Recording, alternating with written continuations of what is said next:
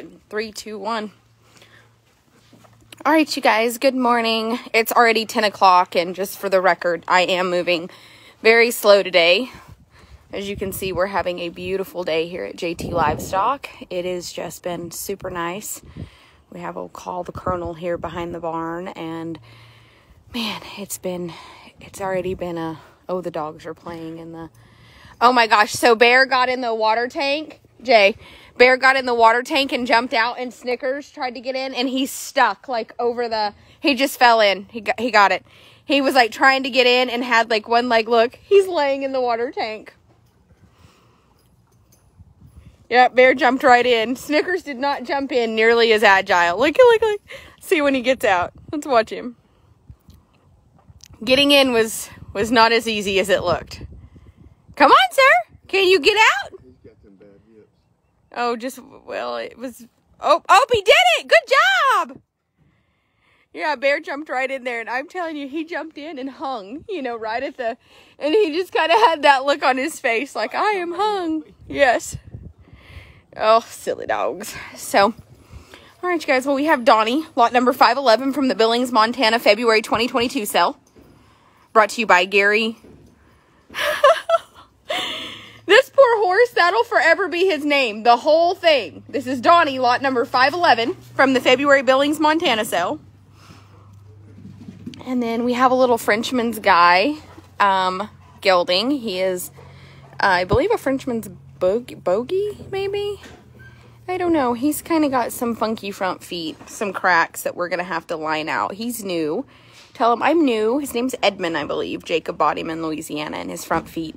We put him on Hoof RX, so I'll explain that to you guys here in just a minute and show you that product, because this horse right here is going to just be such a good testament for that product. We have Pepper, who is consigned to the April premiere sale, and he is ready to get out and play this morning and get out of, he said, get me out of my jammies. Get me out of my jammies. Let's see. We have Yeti. Hi, Yeti, sir. Then we have Cactus, Cactus did not rip his jammies. Unfortunately, they got hung in the door. Somebody put them in the door and then slid the door all the way shut and ripped his jammies. Poor Cactus. We have Two Crows. Hi, Two Crows. And we have Mr. Goose here this morning. It's my little draft pony. I know, he really is cute though, isn't he? I wormed the absolute shit out of him, and all that hair's coming off, so. Yeah. Yeah, he's got a lot of bone and foot for a pony, but he's got some Percheron in him, and it shows in his head, and I'm you're bad. That's Effort. We have Peyton in his green frog jammies. Peyton is looking for a princess to kiss him because he said he's a frog. I think Peyton, that's the perfect thing. Peyton said he's a frog and you can give him kisses and he'll turn into a prince. Oh, Peyton. Peyton is honestly the best boy. He is the best, most solid trail ride on the entire property. Peyton is the kind of horse that if you told me, pick a horse in the barn that you think the most novice rider can go down the trail and follow everybody and be in no danger, I would pick Peyton. We have Beav. Beaver is super nice. He's going to be one of our May consignments. Lena will also be a May consignment. Lena, what happened?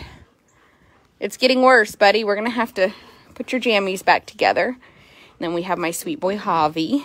Hi, Javi. Are you unzipped? Javi is still learning. Javi's been here, but he still does not think people or dogs are good. Huh, tell him I still don't think people or dogs are that good. Nope. And Miss Pretty Girl. Hi, Pretty. Hi, Miss Pretty Girl. Pretty is actually really cool. She is a Suffolk punch.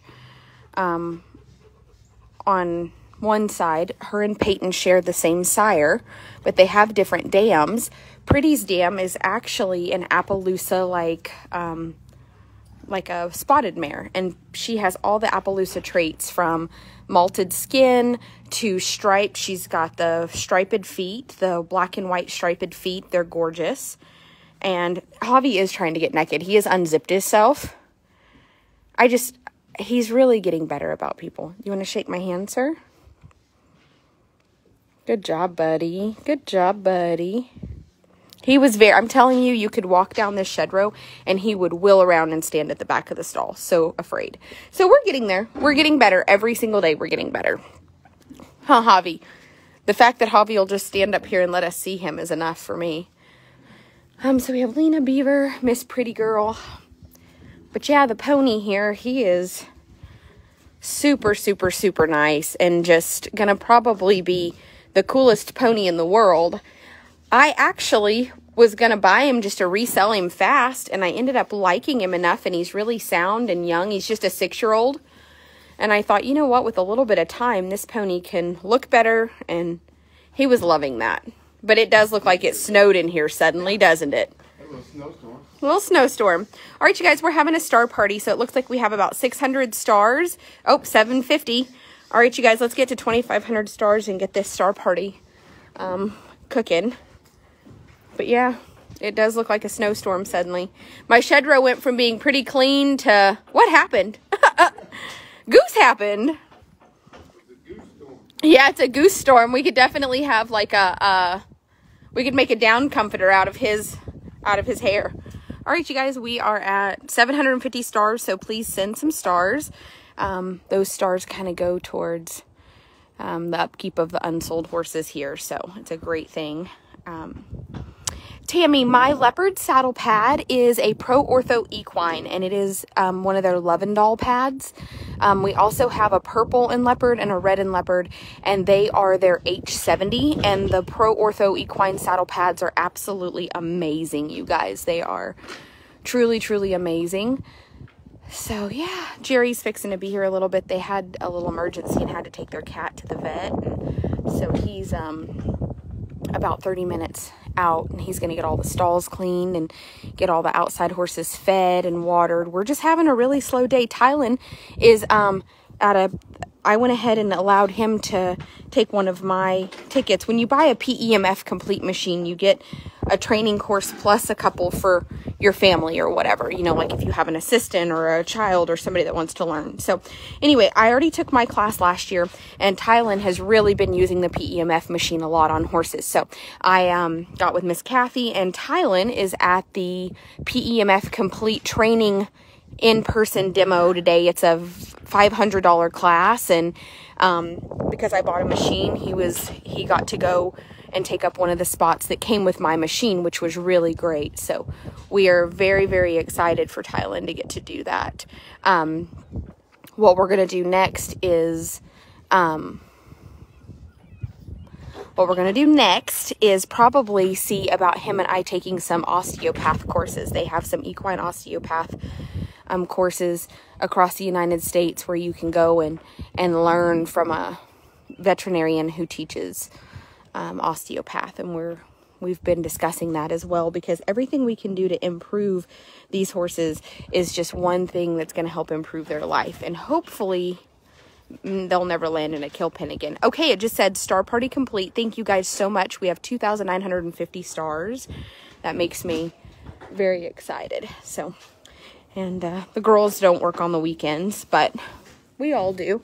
So Jay, he's kind of manning the fort. He's going to do some exercising of the horses, and I'll probably clean some of the stalls until, Jerry called, and he's like 30 minutes. It was a cat, not a pig. A cat, not a calf. I thought he said on the phone they had a calf, and I thought it was a cat. That makes more sense. I was wondering why Lacey was being so dramatic over a calf, but I mean, some people really like their livestock, I guess.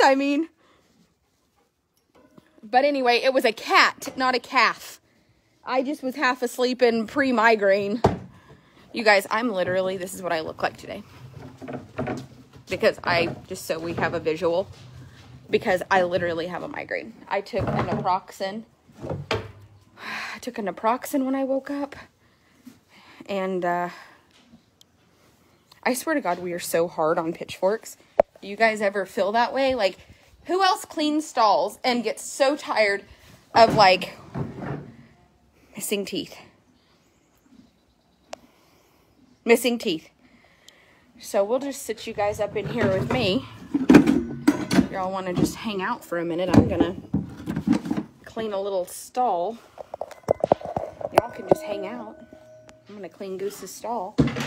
Because Goose is actually that pony has the best stall manners of any horse I've ever had. So one thing I can tell you guys is that we have rubber mats in all the stalls, which are so nice, but it's also such a pain in the butt sometimes. Because like this pony has got his rubber mat all jacked up. So what I teach my staff when we, in the mornings when we clean the stalls, and this is something I was kind of telling my intern, when we start to clean stalls, one thing we do is we remove the little feed buckets. That way if they still have feed from breakfast, we just take that away. I don't allow the feed to sit in the stall all day long. We take this away when they get out of the stall. Obviously, he's got a great appetite. But if they've left some feed, what we do is we go ahead and give an extra dose of gut check. So if they're leaving feed, we want to assess why. So like if he got Goose out and let's say he had left half of his feed, he's had ample time to eat breakfast. So what's going on with him? What we do is we give gut check, 20 full cc's. And then when we feed dinner tonight, if that horse still doesn't go straight to their grain and clean it up, it makes me feel like it's not ulcers at that point. There's something else going on. Are they getting a little seasonal allergy? They don't feel good. You know, you want to make sure they're pooping good, drinking good at that point. Another thing, if they're leaving feed, we really focus back on their teeth. Have they had their teeth floated lately and maybe we accidentally have a little sore tooth? Or if they haven't had their teeth floated lately, oh God. If they haven't had their teeth floated lately, maybe that needs to be done. So we really try to focus every day on the feed. A lot of people dump feed, go to work, things like that. And for me, the racehorse trainer in me just can't do that. So what I do is I just make sure that every morning when we get them out, the first thing we do, that's most important, is did that horse clean their grain up? Doing your job down here, Jerry. It's all right. I'm fine. I'm going to take it out of your check, though. But listen, I'm a high-end stall cleaner. I charge $100 a stall. Okay. Just kidding. I'm going to put this in my iPod. Okay, no worries. I don't want your menudo, but thank you. Hey, will you do me a favor when you come back? Will you look down there and see, there should be on that shelf, look and see if there's any peroxide. Yeah, just when you put that in the fridge, you know that shelf that's got stuff? If you see a peroxide, bring it. If you don't see it, it's no problem. I'll grab some when I go. What is it? Peroxide? Peroxide. I thought you said peroxide. Oh, a cross-tie. No, peroxide. Get the pea spot out. My pony keeps such a clean stall. I love it.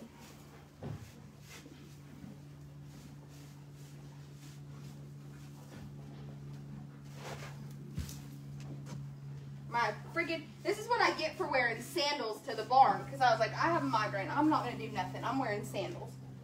I've got so much stuff in my sandals.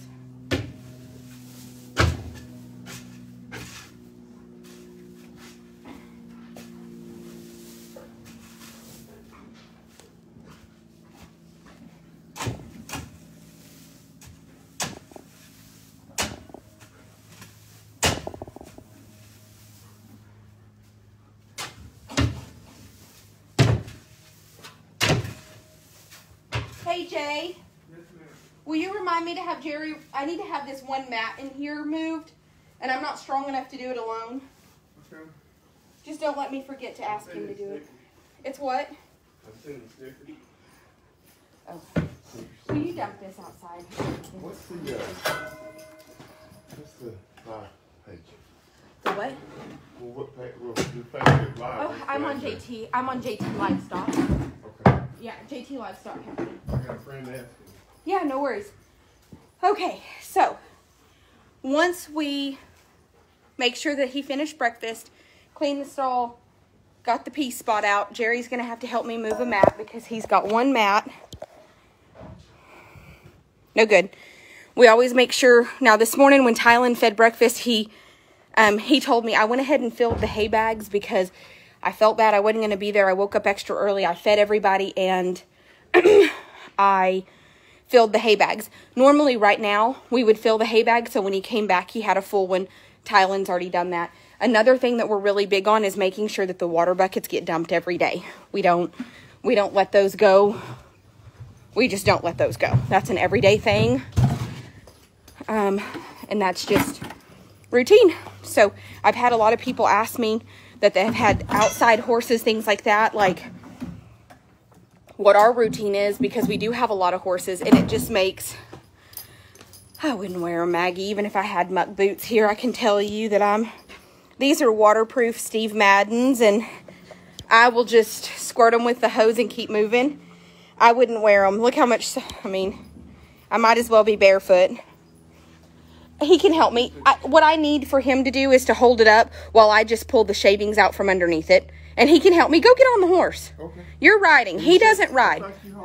I said, don't let me forget. With me having a headache, I will forget. And then tomorrow it'll be ass backwards and really fucked up. And I'll be pissed off. So we might as well get it done today. Okay, so about this much. Like 2 or 3 squirts in every water. Okay. I already dumped this water bucket, but I just, with season, I have a couple of coughs. I think they're just seasonal, but I'm not okay with it. Mm-hmm. We want to just really, really keep our eyes peeled in here for any, like nasal discharge.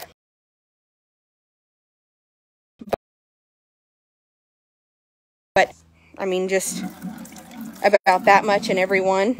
If you need another one, you know, just a generous amount. That water bucket's pretty stained. I scrubbed it, but let's just make sure we put peroxide in every water today. Okay. So dump the water bucket, put peroxide in it, and then fill it up. And nobody has a snot nose. So I think that the coughs, if you want to tie her on the walker and take this horse's jammies off and tie him on the walker, you can get these 2 stalls. Make sure we take their feed tubs out. I noticed day before yesterday, I don't know if it was you or Tori, it doesn't matter, but one person that cleaned stalls didn't take the feed tubs out. I just don't want to leave the feed. So let's say they have a little feed left, let's not leave it. No, I never took it. Okay, that's no problem. I knew half of them were out and half of them were in, so I knew. I was like, one person missed the memo. All right, you guys. I have a migraine, so I'm fixing to put my sunglasses back on, and I took naproxen as soon as I woke up. And it didn't fucking help. So I'm just going to be over here dying. And thank you. Just remember on the green frog, whenever it comes time for the one in the green, let Jay do him. Please. Thank you. All right, sir. Hey, he's a prince. I'm telling you guys. Peyton said, we're just going to ride him easy and just kind of... yeah, whenever he goes to get out. Peyton said he's a prince. He's a frog prince. He's not a toad. You're a toad. He is a big fucking horse, isn't he? Peyton said he only weighed 1370. That's not big. That is just hefty. That's big boned. That's big everything. That's big organs, big feet. This horse has all the... Peyton is a good horse, but this horse has all the bone. This horse has as much bone as any horse in this barn, including Peyton, and he's a pony. But listen, he's got the little Percheron head. I've never seen a Percheron head quite like, but that's a pony Percheron. But at least the regular size horse is 50. Anything pony-wise. His mane is beautiful. His tail, I'm telling y'all, his tail... Oh, let me see what happened. Oh, yeah, that was yesterday. That was a whole... Yes, this was a... You were here for this. You were just busy. Go on, pretty girl. If you can... I think we... If you want to snap her to the black one, I'll jog them. What are you doing, good looking, sir? All right, you guys. I am finally The Botox worked for my migraines wonderful. I will tell you guys, I used to have migraines almost every day. I don't know what happened after we moved here. I don't know if it was my staff or if it was just the stress of trying to learn how to run a big business. But I was getting migraines 2 to 3 days a week, and I had Botox done for my migraines. That's when I had the lip flip done. That was hilarious. My husband thought I got lip fillers. I went in, and we had a couple of units of Botox left after they did my neck, and I let them just do a little lip flip and right here. And oh my God, my husband was so fucking mad. My lips were this big, and it only lasted, I mean, that lip flip isn't a permanent thing. It only lasts like 10 days. Maybe it lasted maybe 2 weeks. I wouldn't pay for that because it did not last very much at all. I mean, I guess if you wanted to go once a month and get it done, but I'm going to tell y'all, I had that lip flip done and my husband was just mortified. My lips are very okay sized. They were this big, and he was like, "You got lip fillers?" And I was like, "I got Botox." And he was like, "Botox doesn't go in your lip." I Googled it. And then I had to tell him, I got a lip flip. All right, dogs. I really like y'all, but I can't go. Y'all sitting on me. Listen, I thought Bear was big, and he came out there and tried to sit on me. Snickers was right behind him, and then I remembered what Big was. Yeah. Who looks like a fish? Calf. Oh, it was a calf. It was a calf. I thought you said calf last night, but then this morning I thought you said cat. I ain't never heard nobody have no surgery on no calf. It's Lacey. Don't ask questions. Do you want to explain Lacey to him, or you want me to explain Lacey to him? Fuck no, it's a backyard goddamn pet that she rushed to the fucking vet. I told you, surely he meant cat, because who on God's green earth would spend all that money on a calf? Little bitty calf, deformed calf, like a little bitty deformed calf, and she's, hang on one second, let's get his jammies off of him. Looks like hang on, just ease off. He wants to love people. He really does. He just really doesn't. Yeah, he really doesn't. No, he really doesn't. He really thinks people are going to beat the shit out of him, and it's just going to take a minute. I mean, you know what I love about this horse is that I know somebody's been god-awful bad to him. This is Javier. Somebody has been as sorry to this horse as any motherfucker could be, and you know what I love about him the most? There's not a counterfeit bone in his body. He would not buck you off. He will not hurt you. He doesn't want any harm. But there's something to be said for a horse who's been mistreated and still won't hurt you. You know what I mean? He'll just take it. Yep, he has had the shit beat out of him, and I'm telling you, he will not fight back. He will take it. He's scared. We had Miss Kathy work on him. It was great the other day. This thing for his shoulder, can we take it off? Nope, let's leave it on there till it comes off on its own accord. Almost off. Yep, leave it on. The theory behind the way she does it with the essential oils is as it peels, it's going to pull the heat out. So there's not a, yep. So, yep. All right, you can go put him out there. He's he's an Andalusian cross, and his sire is a Puri, which is a purebred Spanish horse, and he's out of a thoroughbred mare. And I don't know who started him. He had about 30 days, but they were a god-awful piece of shit to him, I'll tell you that. If you want to tie him right here with that lead rope, I can do it. I can help you learn. Always make sure when you put the halters on that they are as tight as you can get them so they don't slip off, because they will slip off out here. They'll rub them, slip them off. Perfect. Nope, it's okay. He's got a pretty big head.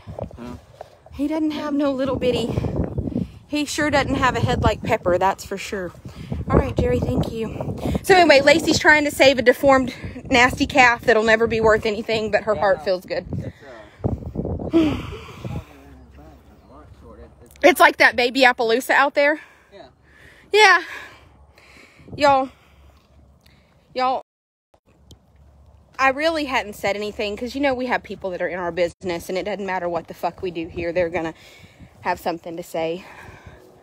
I'm going to walk. I should get in a gator, but I don't, the noise. It's bad when you'd rather walk than you get in a gator because your brain can't take the noise. We had a set of twins born here the other night. Twin Appaloosas. The biggest one was born first. We didn't know there were twins, so let me start over. We didn't know there were twins. We had 2 babies born.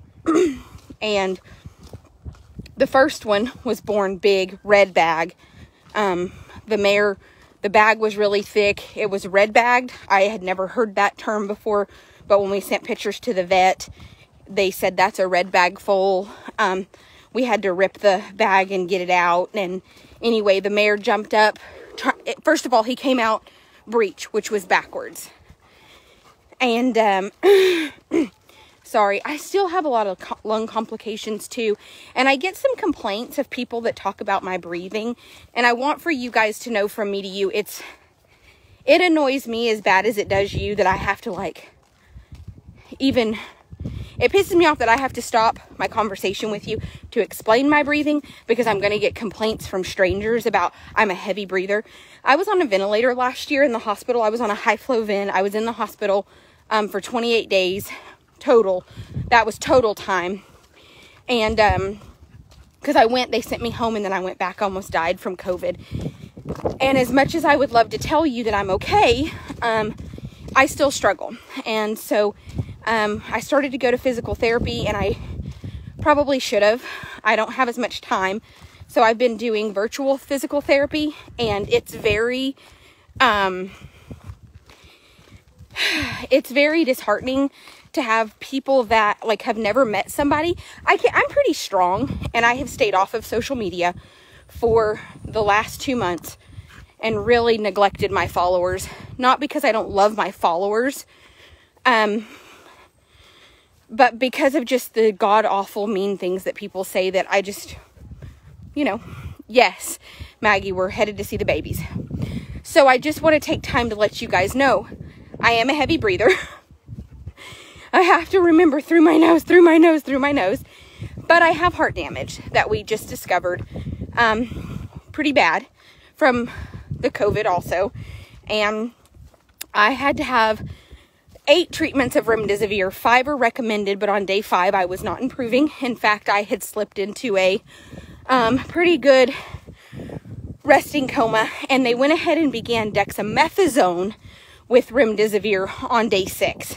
Day 6, 7, and 8, I began to improve with the help of dexamethasone. They said that I probably have a autoimmune disorder and underlying, and my immune system was just fighting so hard that inflammation set in everywhere.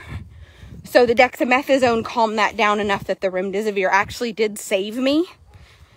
Maybe the dexamethasone saved me. But unfortunately, I do have some side effects from the remdesivir that are bad. So we're trying to get my heart slowly strong. I don't want to do a lot of cardio. I can't take it. I don't want to die of a heart attack at 35 years old and leave my child motherless. So I just have a lot of health complications that people don't know anything about. And then I just have a world of people online that just think that because my husband's a kill buyer that I should be subjected to their horrid behavior. So remdesivir saved Jacob, and it saved me. So I stand by that. Now anyway, the mare, this mare would not gain weight. She kept getting a bigger belly, a bigger belly, a bigger belly. And I cannot wait to show you this baby. But anyway, we called her mom and said, look, we have to have the vet look at her. I don't know what's wrong. She's not gaining weight. In fact, she's losing weight. We tried Bluebonnet mare care feed. She sent all this stuff. I mean, and this is the thing about livestock. Sometimes you can do everything right and they're still not gaining weight. They're still not thriving. They're still not, and it's really disheartening because for me, I also have the anxiety and just the sheer panic of that I'm going to be judged on social media. So anyway, mare goes into labor, middle of the night, lightning storm. And the first baby's born. It is backwards. The mare gets up and runs off with it dangling out of her behind. Awful, horrible. Finally get her stopped, get the baby pulled. He's red bag. It's a colt. He had dummy foal syndrome. So while they're working on him, almost an hour later, she has a second fucking baby. Lays down and pops it out in 2 seconds. Well, the colt was a giant. He was huge. The second baby was also breech. It also had a very thick bag, but it is a dwarf. It's a dwarf. It's literally a dwarf.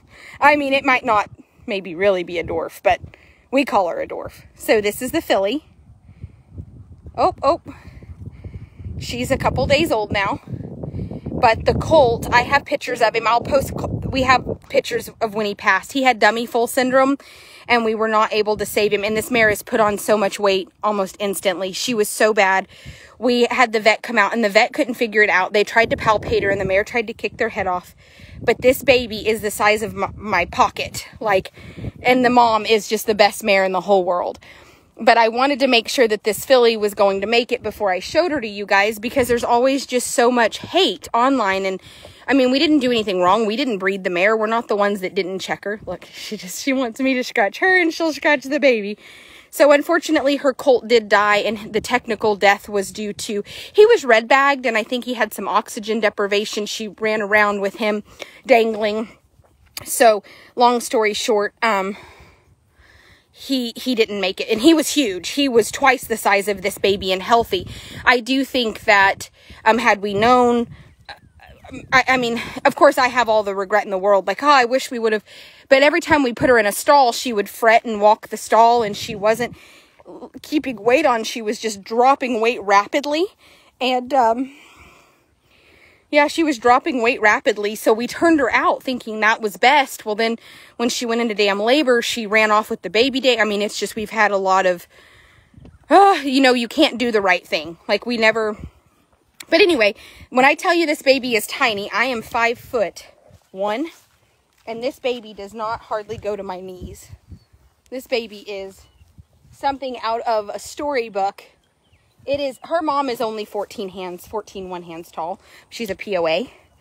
But the vet technically called her a dwarf. She said, I think it's a dwarf. And I go, is that a thing? She goes, I don't know.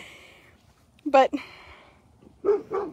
I don't know. I mean, I have a baby that's not much older that's out here. Let me see where my other baby is. Where's the other baby? And it's a normal baby. It's a race baby. Come on. And when you see the difference in these foals, come on, mama. You will not even believe. Like, that baby is almost to my boobs. That baby goes to my knees. But I have pictures of the colt that didn't make it. I'll post them in the Wild Tribe after hours, but they'll be graphic, obviously. And he was beautiful. He was identical to her. Just, he was this big. He was huge. And unfortunately, the official vet diagnosis was dummy foal syndrome. He just, when he finally did get out, he never really, there's Nukes, and Nukes is going to a home in Arizona. Look at that beautiful mane. And my Friesians. He was huge, born backwards, yes, and we had to pull, and it's just a freak of nature. This one was actually backwards also and had to be pulled, and her bag was very, very thick. And the vet thinks, of course, we don't know a lot. We're not a stud farm. And she would have gone home much quicker, but we just didn't have the ability to get her there. We didn't know when she was going to foal, and she kept being very hard to palpate. Maggie, I don't want to explain red bag syndrome to you guys because it was a term I was not familiar with. I'm not a stud farm. I'm not a breeding operation. Outside of maybe having a mare or two of my own that I foal out, we had an accidental oops. And it's a fantastic baby. This is our little oops baby. And her mom's name is Polito Jen. And she is a Mr. Polito out of a Thanks Jen's mare that is a daughter of Strawfly Special that has had multiple All-American Futurity qualifiers. So this mare, Jacob and I had bought for a fortune. We bought her for a lot of money. I started her as a barrel horse and really loved her and decided I wanted to breed her. So I had her bred to Trace Ace, and she didn't take. And we turned her out in the field with the mares that had babies. She got bred. You guys are going to die. I almost died. We had a mare that we purchased with a Mr. Polito colt on her side. So by the same sire as this mare, and he was not quite ready to wean. We just got the DNA back. This baby's dad is only 1 year older than it. This mare got bred. This is how you know that this is some stupid shit. Like, this is some stupid shit that you would never fathom could happen. And it only happens to people like me so that people online can talk about what a fucking idiot I am. But my mare that came up open, who was being bred to a $10,000 stud fee, ended up bred when we brought her home to another mare's May baby. So, like, I guess he was old enough to wean. I mean, so basically, he was born like in end of April, beginning of May, and it was the following year in March that he bred her. So he was like 10 months old. She got bred to a 10-month-old colt. It only happens to me. Like, things like this don't happen to normal people because normal people, and if they do, they just don't tell the public. They just don't tell the public. They don't tell the public. So, long story short, this is our Oops, and her mother and her father are by the same stud, and she's line bred. She's line bred, Mr. Jess Perry. It is the dumbest thing I've ever accidentally, non-intentionally had happen in my life, but I'm very grateful for her, and she's very healthy, and she was born here, actually, in the middle of a group of recipient mares. We had this mare in there because I was going to take her and have her checked to rebreed. And before we could even check her, she had a baby. So, and she had this baby in the middle of 20 other horses. And it is her first foal. And we sent in DNA to try to match up the only 3 colts that we have on our facility, because I don't have a stud. I had 3 colts though. A Johnny Reb Jackson, a Trace Fortunes, and then the one that's by the same sire as her mother, and that's the dad. So she is by a son of Mr. Polito out of a daughter of Mr. Polito. The sire's mom is Dominating Speed, which is, the sire is a full brother to a horse that just won $500,000. So the sire's fantastic. The dam we paid a fortune for. The second dam, this mare's mom, is Thanks Jens. Anyway, I named the filly. Now we have had to file a breeder's report on the stud. It's a whole fucking ordeal. But the little filly's name is Dominatrix. And it's Dominatrix with 2 X's, because her sire's registered name is Dominating Polito. So Dominating Polito and Polito Jen's baby's name is Dominatrix. And the reason I did 2 X's is because it's 2 times the Mr. Polito, the 2 times line bred. But the filly's fantastic. And anyway, there's the story of the day that my hate group can discuss what a fucking idiot I am. And trust me, and this is one instant that I just agree that I would have never thought that could happen. So, yeah, he was, born, like, I think he was born either, like, May, and he ended up breeding her, in March, roughly the beginning of March. So, and then we have that, which we didn't know was pregnant with twins. But look how much better the mare looks. Like, as soon as she had the babies, all the weight is picking back up. But the vet did tell me that they've had a couple of mares that had red bag syndrome that did that. Like, maybe there was an infection or something, and that's why the placenta was hardening, and that's why she was dropping all the weight. So the good news is, now that the babies are out and the placenta is out, the mare is just putting on weight rapidly. The little dwarf foal is doing fantastic. The inbred filly is probably going to be a world champion, because that's just the way God works. And here are my Friesians.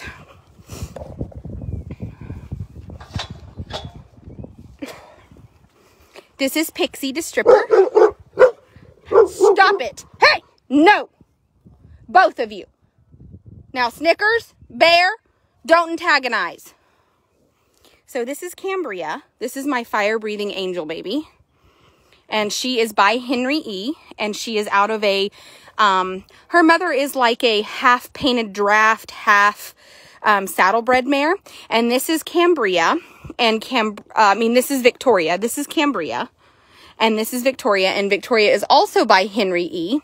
And Henry E. is a gorgeous imported Friesian that stands in Minnesota. But her dam is a daughter of Grand Design, who is an Imperial Friesian and a Friesian sport horse.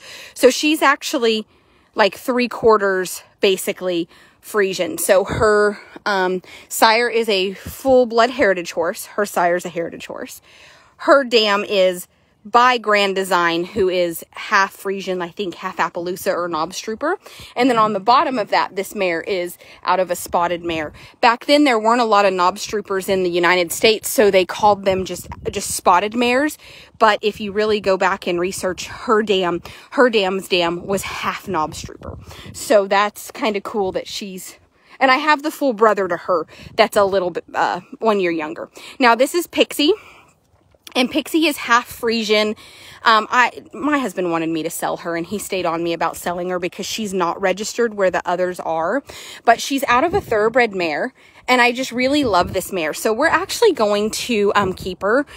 And I've had several people contact me, and I never sell her. I just keep making excuses not to sell them because I love them. So I'm going to keep these two lovely ladies. I have this mare's full sister and this, well, they're fillies, and this filly's full brother that are registered. And I bought another pair of registered weaned fillies, and I bought a stallion recently. So what's kind of cool is her full brother is also by Henry E. So he cannot breed any of my registered mares. Well, I guess they can, because I have a 2x Mr. Polito over there. So while we're just line breeding shit, maybe I should just breed them to their brothers. No, that's just kidding. That would never happen. I'm totally kidding. Or am I? No, I am. So these mares cannot be bred to my colt because they all have the same sire. As I say that, and I watch my beautiful baby nurse over there whose mom and dad are half siblings. Like, I'm not kidding when I tell you that my jaw dropped. I have 3 colts, and the only one that I really didn't think could be the sire was the youngest one, and it's the sire. So anyway, so these girls are registered. And the little girls are registered. And because her mom is a painted draft mare, her little sister, Cambria's little sister, stop being ornery. Stop. Have manners. I am not your scratching pole. Is beautiful. Her sister is black, but has the biggest bald white face huge bald white face. So she's like solid black, and her bangs are long like this. And then when her bangs blow, there's this big, massive white face. So anyway, but Pixie was raised by a breeder, and I know who her sire is, and they just will do nothing to help me get the papers on her. But she is a Frisian, and she's out of a thoroughbred mare, and I just absolutely love her. So I'm actually going to keep her, and I don't know if I'm going to breed her to this mare's brother when he gets a little older. I'm sure we'll break her to ride, but I would like to keep her to breed just because she is a great quality mare. And if you're going to breed to have a half, I can register the foal with the Frisian Sport Horse Association because mine are registered. But I just figure if I'm going to have a grade mare in my herd, it might as well be like a really good quality, very Frisian-esque, so that's my thought. I just really love her. But Jacob bought me a half Percheron, half Frisian. I don't know if you guys have seen him yet. He's not registered. I am going to leave him a colt, and I'm going to breed him to quarter horse mares. So we'll go look at him. Nukes, you have to stop walking the fence, buddy. You ladies cannot go with me. I appreciate the gesture that you want to be up my ass and my best friend. Okay, they're like, when I tell you, then they're like, let's just, in case y'all are wondering what my life is like with Frisians.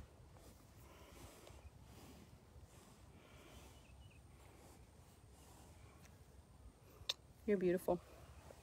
They just have always just loved me. And it is so funny because my staff have never liked them, like Jess, and the girls would always be like, I hate Frisians. They're awful. They're so mean. And I'm like, what did you do to them? Not that Jess would ever be mean, but I think they can sense fear. And I think if you show any fear, then they get afraid because you're afraid. Oh my God. Hey, can you two quit? I think that's a lot of it. I think they just sense fear. Like, and it's hard. Like, if you don't know a horse and they swarm you like that, it's hard not to be, like a little bit concerned, So I think that people that show any fear at all whatsoever, they get afraid. Look at Pixie. Pixie hated people when she came here. She was a psycho about it. Nukes, I sure do love you, sir. Hello, sir.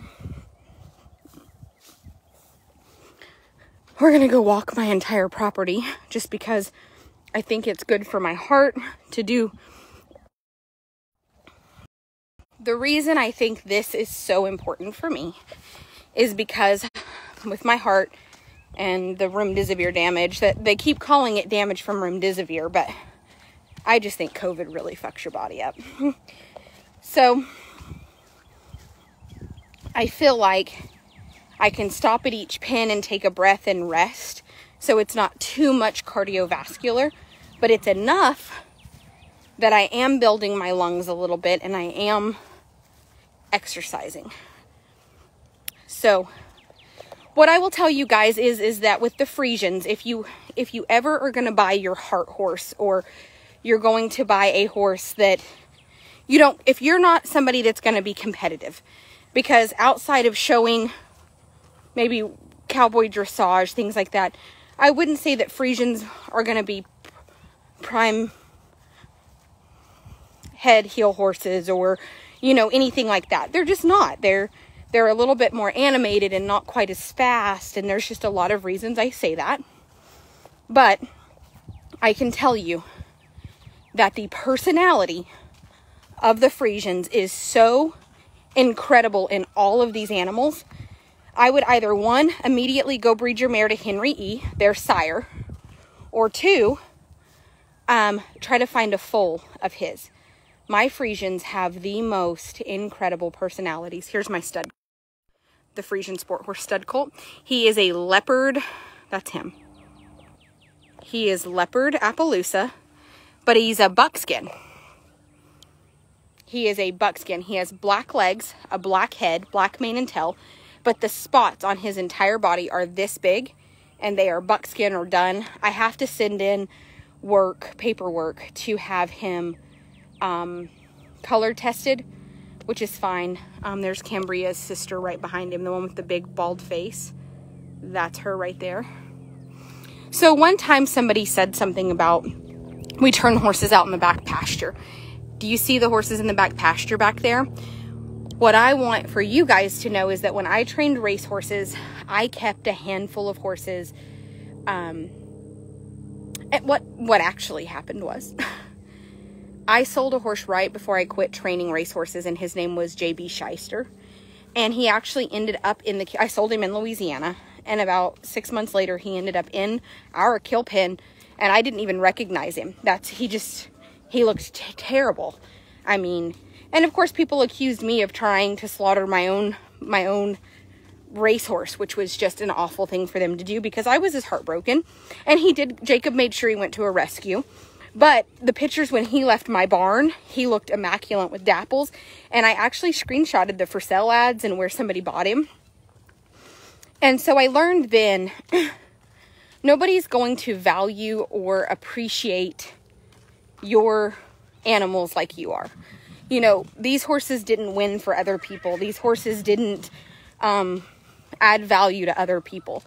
So what I stopped doing was selling my retired racehorses. So I have a pasture here at my facility full of my retired racehorses, and they're mine, and I value them a great deal. And that's just kind of the end of that, to be quite honest with you. And it's not a dig on anyone else. I don't have a fortune. I don't have tons of money, but I have enough, and they will never want for anything. So, sorry, I'm checking the waters. So with all of that being said, it's disheartening also to do something so kind and to have people why doesn't she ever show the back pasture? Well, because there's nothing back there for sale, and it's a bunch of old geldings. Pick and Winners, I'll tell you their registered names. Pick and Winners, SR Red Stormcloud, Pops Racer, Mortis, my barrel horse, is back there. The one that Fallon had and I got back. Regal He is back there. That's Reggie. He's phenomenal also. So yeah, that's what's back there. And they're all insured, and they've been insured since they came off the track. And I said the other day, I was like, well, if any of them croak, all they'll do is probably pay back the hay bill for the last year. And I make jokes, and I have an inappropriate sense of humor, but we don't plan to kill them. And they will be back there as long as they live. We don't ride them. We don't do anything with them. They are my responsibility. I don't ask you guys to pay to feed them. I've never fundraised to help any of them. They are my retired older barrel horses and race horses that I don't think anybody else would retire and do right by. So they're my responsibility. And we can walk back. I'm going to check their water tank here in a minute. Here's Moose, you guys. We're going to get him up this week and offer him for consignment. He is a 12-year-old draft cross. He is currently on the website. He is probably the only other horse on the property that, well, no, I have one more. This horse is so unbelievable. So unbelievable. And I think that he's every bit as docile as Peyton. The other horse that I think is that good are Luke and Cookie. Hi, Spicy. But I want you guys to see the pastures. I mean, they all have such nice pins. Hi, this is Luke on the left and Cookie.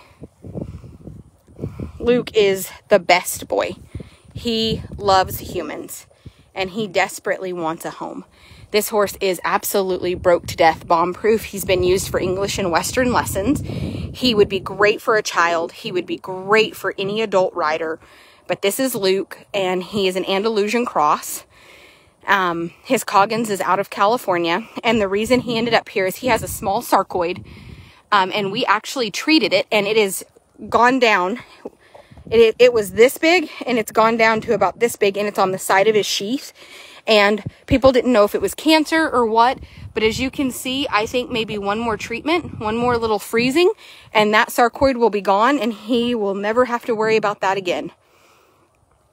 If it was cancer, it wouldn't have shrunk down like that. You two quit. Look at Luke. He wants attention so bad he's willing to be mean to Cookie for it. Now, this is Cookie. He's also on the website. He is, I believe, 13. I'd have to look. I can't remember. 13, 14 years old. And then, of course, we have Spicy Pony. We have Giant Mesa. Giant Mesa got a reprieve. If anybody is looking for an off-the-track thoroughbred that's racetrack retirement program eligible, please pass him on to them. He is such a phenomenal animal. He is just the best. He honestly is. Hi, buddy. And then Daisy, my daughter's pony, and Lacey. Lacey also got a reprieve, so she gets to be here a little longer. Goose up there. Oh, no, there's nothing about any of these horses. If something bothered them, I would absolutely, first of all, maybe not offer them, or secondly, they wouldn't be priced like that. So, hey, I do have a question. Does anybody want to sponsor 2 Jenny donkeys? There are 2 painted Jenny donkeys that are fixing to have babies any day. They're in my husband's ship list. I have a donkey pen, by the way, that just my daughter's donkeys live in. And they take up no money. Like, they're virtually like, I mean, they just take up no money. So I thought about it the other day, and I just want to offer, if you wanted to purchase or sponsor a donkey, but you can't take it, they can retire here, because this pen has access to the back 15 acres. I just open the gate and they go in and out. Sometimes my geldings will be in this pen. You'll see them right here. My geldings go back out, but there is plenty of room for a couple of donkeys. We keep a hay bale in this pen and the water in this pen with a float, because obviously my geldings come in and out. There's quite a few horses. Here's all of the thoroughbreds. They all got reprieves.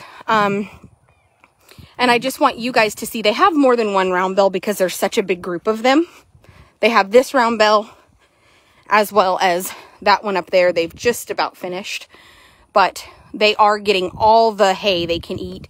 And our hay comes from one hay man, and he is fantastic. He absolutely bales it, and it's fertilized, and we have the protein count and all of that. So it's like premium hay. So this is a pen of kind of sold horses that haven't been picked up. There's a little POA mare in here, and Levi is in here. And my sister bred soon to be, Nina bailed soon to be, and my sister took her and had her bred. She's bred to Relentless, so hopefully she checks in full. If she doesn't, that little horse right there is one that was purchased and left here.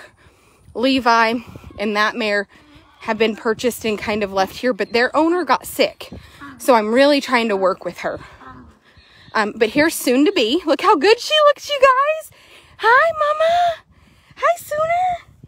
So Sooner went and got bred and is back. Look how big Levi is. Like, she's a full grown thoroughbred, 16 hands. And Levi is 2, but not until like August or September. Like, he's a coming 2-year-old, but he's like a 1.5 old and already every bit as big as she is. So I'm going to talk to Levi's owner. Levi and the pony are owned. See what she wants to do. The board has gotten very, very crazy. Maybe $3,000 in board. I'm not super sure what we're going to be able to do, but the pony is going to be a fantastic little hunter jumper lesson type pony. Levi is going to be an out of this world prospect. He's a puree. And that little horse right there also is maybe going to need, soon to be is not for sale. I wanted her somewhere where the horses were like these horses had been here for months, since November. And I knew that they were fully quarantined.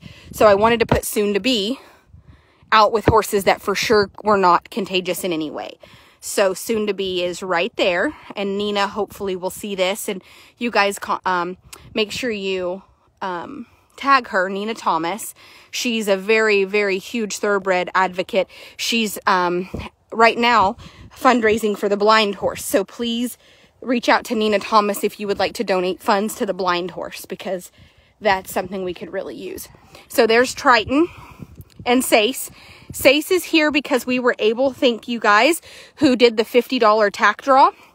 The $50 tack draw makes about $5,000 per draw. Hi, Triton. Hi, buddy. Hi, sir. It is so cool to see these very abused ranch horses that think humans fucking suck get to where this is them. Like, that's Diablo, who hated humans, kept busting out of the barn, running off, ran Jess over, flattened her over, running out of the stall. And look at them now. They're like, hey. They're on 5 acres. Look at Twister. So this is what I call my bronc pin. It's kind of a joke. But I really need for you guys, if you can spare $50, we do a giveaway as soon as it reaches 100 people, which is the $5,000. And then Misty sends that whole chunk of $5,000 over.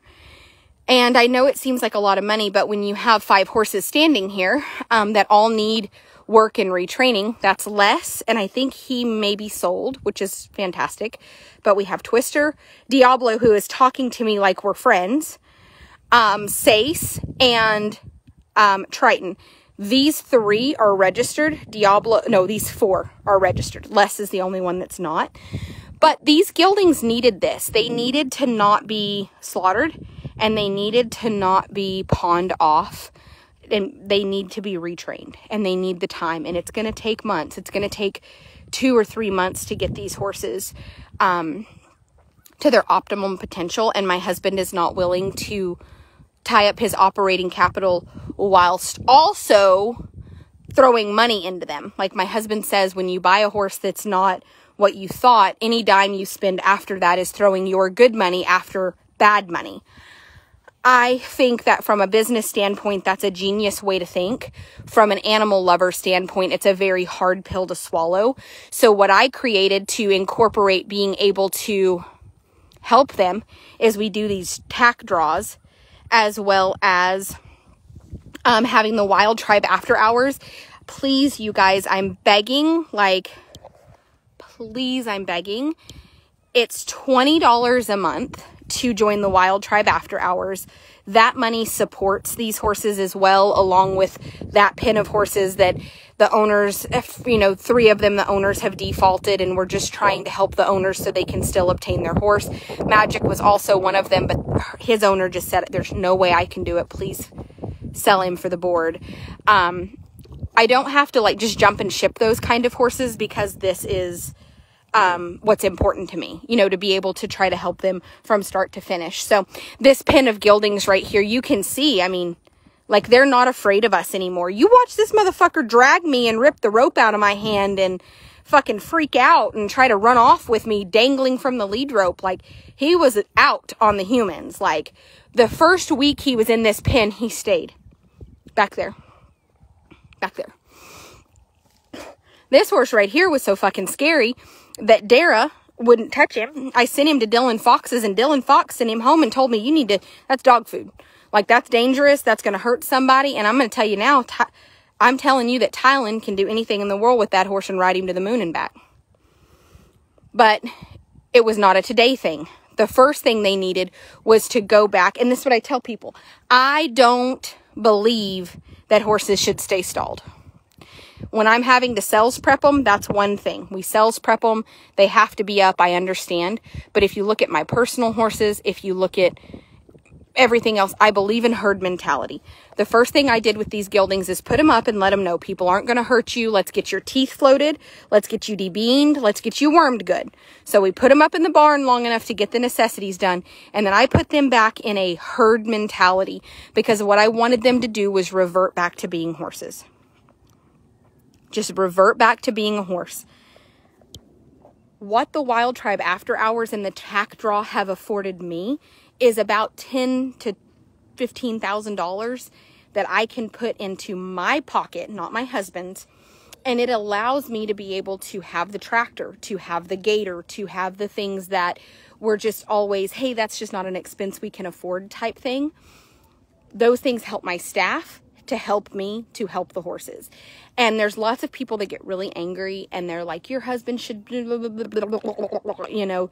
I understand the jealousy. I understand the anger. I'm not a rescue. You're pissed off you don't have those things. You're pissed off that you're sitting at home behind the computer and can barely pay your bills. And I have a world of people wanting to help me help the horses. But this is why. It's because I may have taken a little hiatus. But now that my hiatus is over and I'm back and we're walking this property, every horse that was here before that hiatus is still here. They're all still accounted for. I didn't ship anything to slaughter or dump it or get it off my bills while I wasn't making content and I wasn't making as much in stars and in commercial revenue. I just had enough money from the Wild Tribe After Hours and also from the tack draw that we did for Donnie. Donnie number 511 blind. We've got his eyesight back. I don't know if I told you. We think that we're dealing with a touch of maybe moon blindness. What he did was at some point somebody had hurt him around the head. We don't know if they hit him. We don't know if they had it looked from the hair pattern that fell out after we started working on him to decrease the inflammation. Maybe they had a chain bonnet, if you've ever seen a bonnet, to tie their head down. And the perfect bonnet of hair fell out. Weirdest fucking thing I've ever seen in my life. We started taping it and doing these exercises the osteopath showed us. Got all the inflammation out of his head, PEMFing it. I have a PEMF machine because of you guys and your support. Couldn't afford it without y'all. Started doing that, and his eyesight is just coming back. Still a little sketchy, but getting on and off of him, it's not a today thing. Riding him is not a today thing. I have to tell Tylen all the time, it's okay. That's not a today thing. That horse is going to be fine. He's going to be fantastic. And we've saved his life. But we had some money left over because the vet bills were not as expensive as we thought. He didn't require surgery. So we ended up taking on Triton because Triton is now blind in the left eye. Triton sold at Billings. And unfortunately, after he sold in the back pins, he hung his fucking head in the hay rack and crushed his eye socket on the left side and messed his eye up. So Triton is also one of ours that we have taken on. So we have Triton. My husband didn't buy him. Someone else did. My husband has gotten the reputation. And I heard somebody say recently, she's a liar. They don't do that. Actually, yeah, they do. Anybody can call Justin Knowles and say, hey, Justin, does Jacob take horses off you after the sale? Absolutely. There's other buyers. A guy from Oregon, another guy. And what my husband has a reputation for now is he buys what he buys. Here's my ponies. We turned all the ponies out. I'm funny about spring grass and ponies. I don't want them to founder. but they really needed out of that little pen, and I got tired of looking at them just back there, and I thought, you know what? I have an empty pen. It's 5 fucking acres. Let's go in here and see these. Look how good my arena looks now. Look at them. I thought, what a cool pony environment. How cool is it that the ponies have 5 acres, a shed, the round bell? I mean, they get to just live the high life, you know? We finally figured out what was wrong with the little white pony. She would never gain weight. We were having a lot of trouble with her. I thought we were going to euthanize her, so I never did offer her back for sale. She had a botworm infestation. We tube wormed her a week ago. This bitch has gained 100 pounds. I feel like she was a walking skeleton, and I never said anything because I knew that she's been skinny. She arrived here emaciated. And she stayed skinny, and we couldn't get weight on her. And finally, we tube wormed her, and I'm telling you, she shit bots, red bots. And she had a tooth abscess on this side, and we finally got, and that was because you guys fundraised and did the $50 floats, and we were able to float her teeth, and that we had to pull the tooth right there. But she is gaining weight finally, and I mean, she's been here forever. And I was afraid to post her because people would say, why hasn't she gained weight? Well, I don't know. I mean, we're feeding her. All the other ones are fat and look good. I don't know why this one's not. Well, she had some underlying issues. Hi, sir. Where's your brother? Look at the little ponies be ponies. Fucking little shits. Oh my God. I'm going to have to. Oh my God, you two. You hear them? What are you doing, sir? Where's your brother? Look at him in the shed over there. These are all quarantining in one pen together because they're going to Yellowstone, a dude ranch.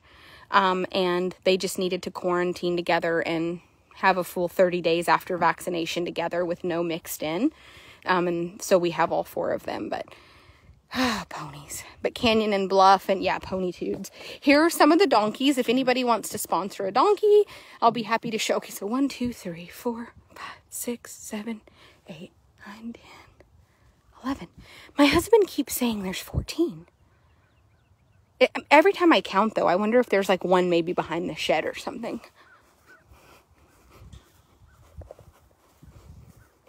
I'm like, we don't really know how many are here. We just know that every day when we go in the pen, we make sure they have hay, they have water, and nothing is sick. 1, 2, 3, 4, 5, 6, 7, 8, 9, 10, 11.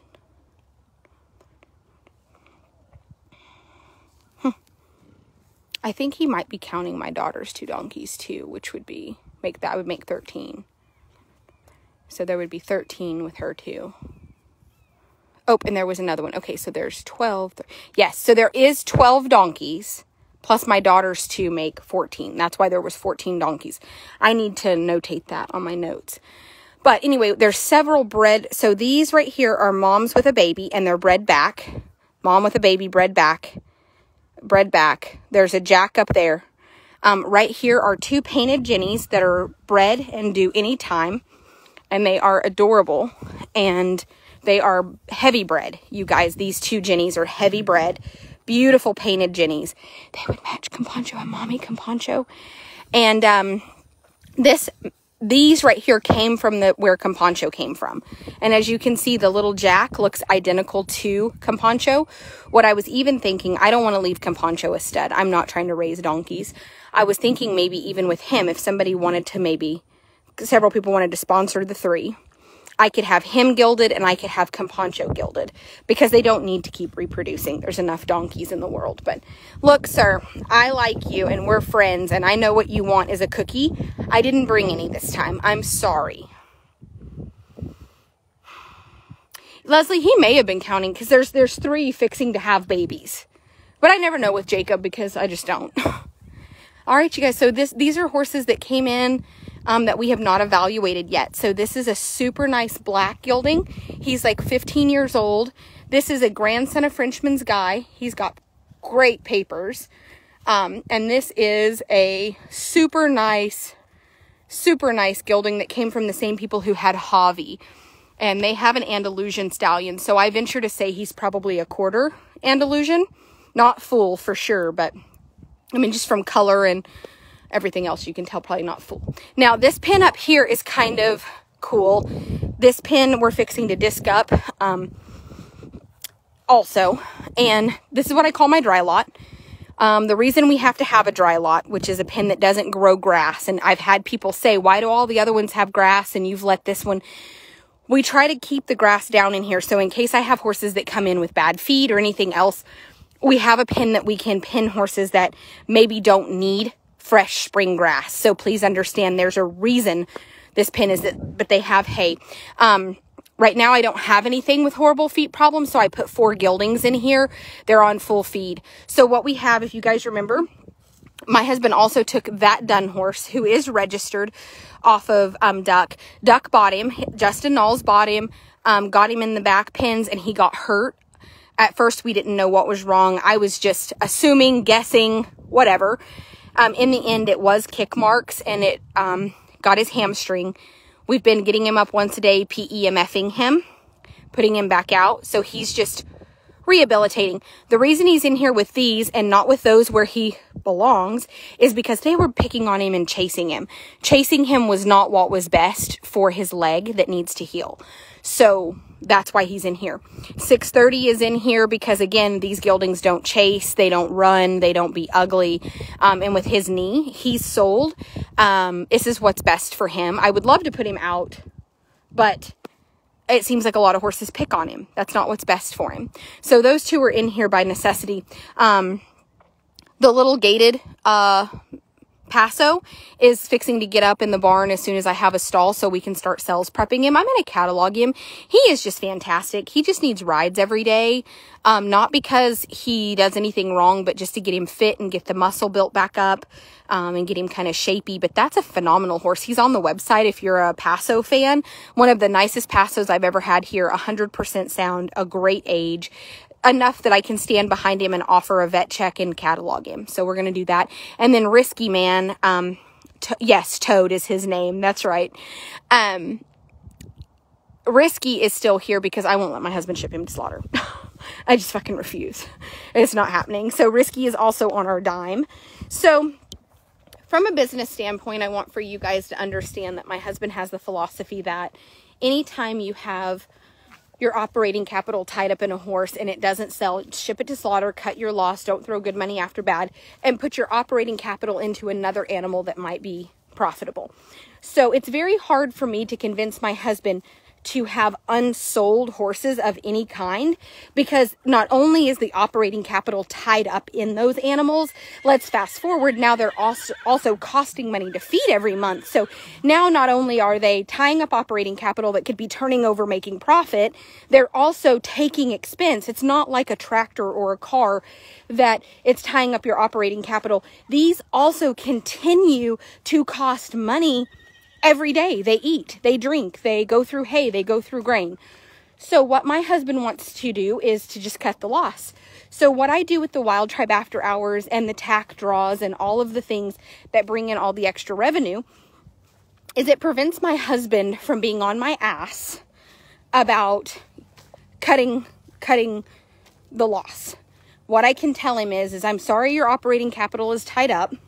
I have about $45,000 worth of my husband's operating capital tied up on this property in unsold inventory, closer to 50. And that's not horses that are currently listed. That's horses that are not listed that need a little bit of time. Those ones in the front pen, the Frenchman's Guy and the black and the bay gelding, when they came in, they were sick. I thought they had strangles. I wasn't sure. I had them up there away from everything. Luckily, it was just an upper respiratory infection. But what I will tell you is that they didn't need to be sold right away. We needed to get them over that upper respiratory infection, let them freshen up, gain a little bit of weight. Oh, it broke. Gain a little bit of weight. And that's what they needed. So is my husband happy about that? Fuck no. He wanted them to come in and be gone. Now, would they have sold right away? Probably, because they're super broke. But then that meant that you guys, as the consumer, were going to have the vet bill.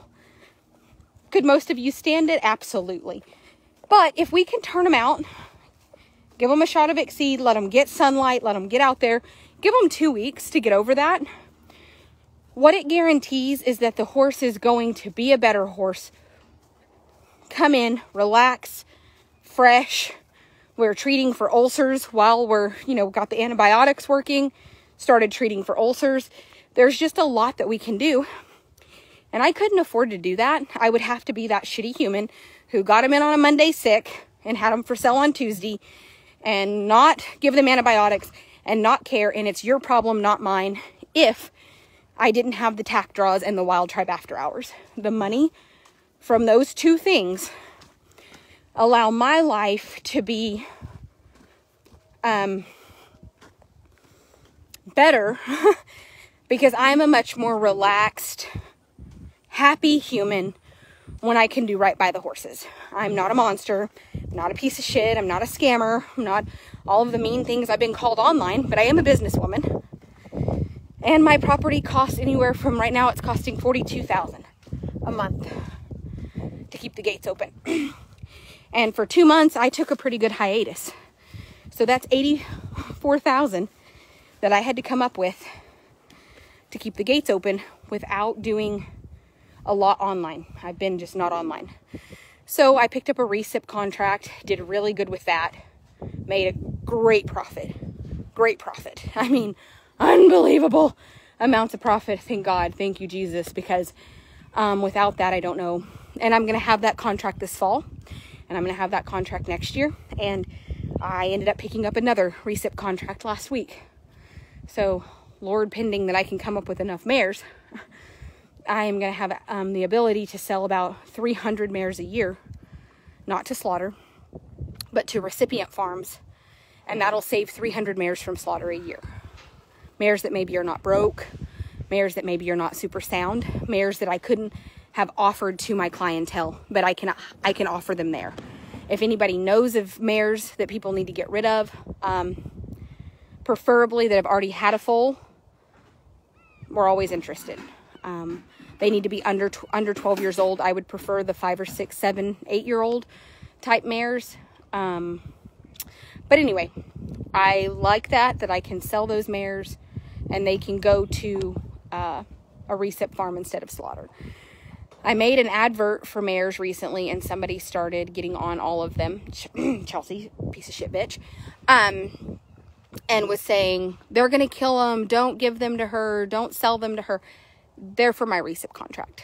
And again, I have about 300 mares between this fall and next spring that I'm not obligated by anybody's standards, but they're obligated to me to purchase up to a certain number. So we're going to start gathering and quarantining and vaccinating and getting those mares prepped to go.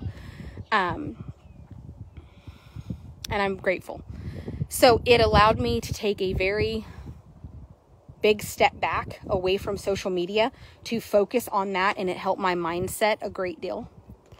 And it not only helped my mindset a great deal, what I want for you guys to know is I have started to notice lately that anytime my name is brought up, there's so much positivity behind it that I'm very proud. And if somebody is negative, so many of you are willing to stand up to them that it's starting to combat their negativity to where they know better.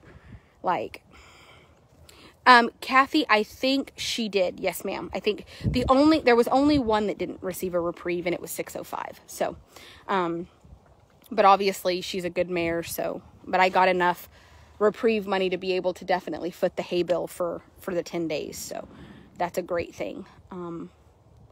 But yeah, so I mean, what I have to do is find balance between my husband's operating capital and him being profit-minded with no emotion towards the animals, and then me having an abundance of emotion towards the animals, but also having to be profit-minded because I have employees that need paid, bills, and all of that.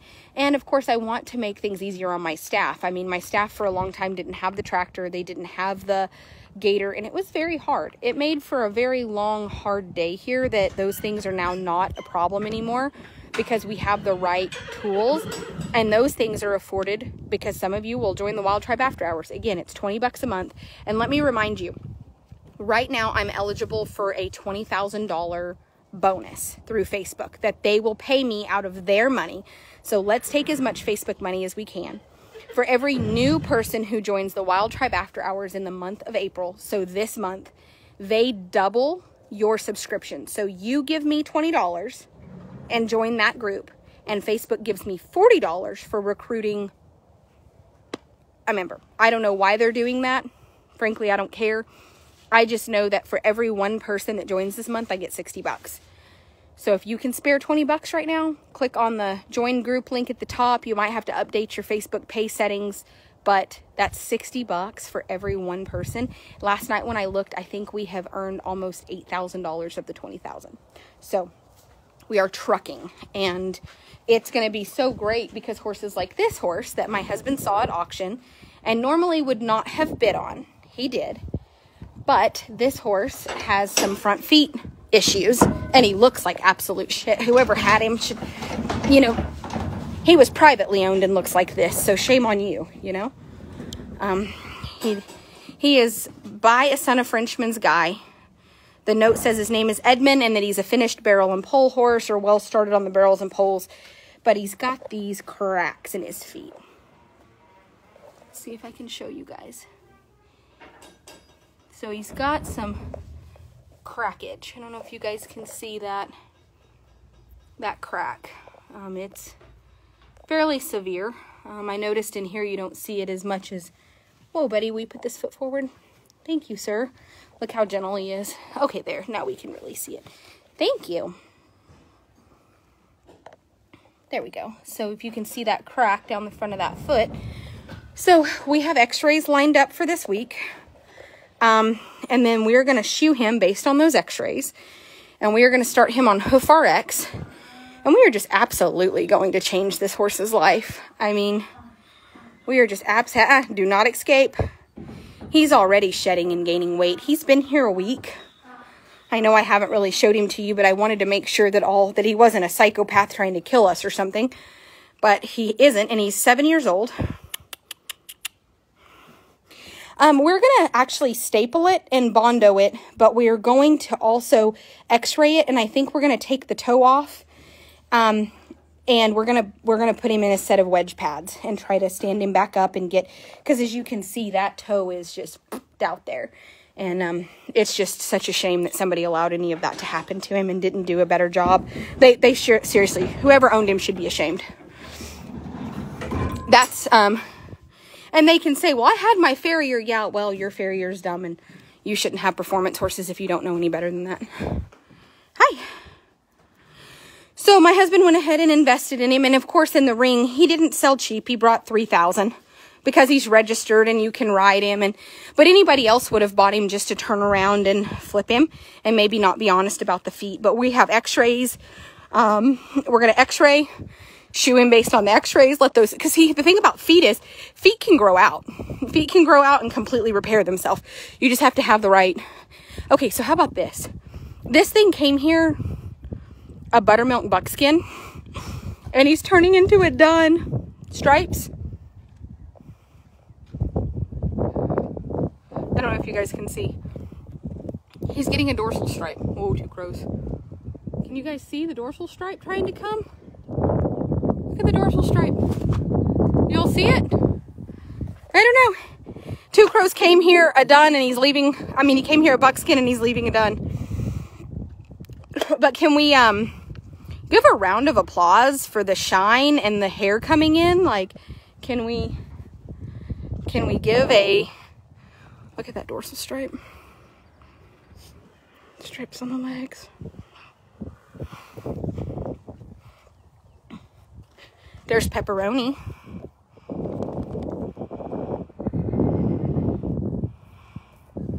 And our hay, brought to you by the Wild Tribe and all of the people who paid reprieves. And Javi is gaining a ton of weight. So I just want to make sure that you guys understand this is what we're doing here. I understand that some people don't fucking like me. You know what? There's a lot of fucking people in this world I don't like. Lots of people.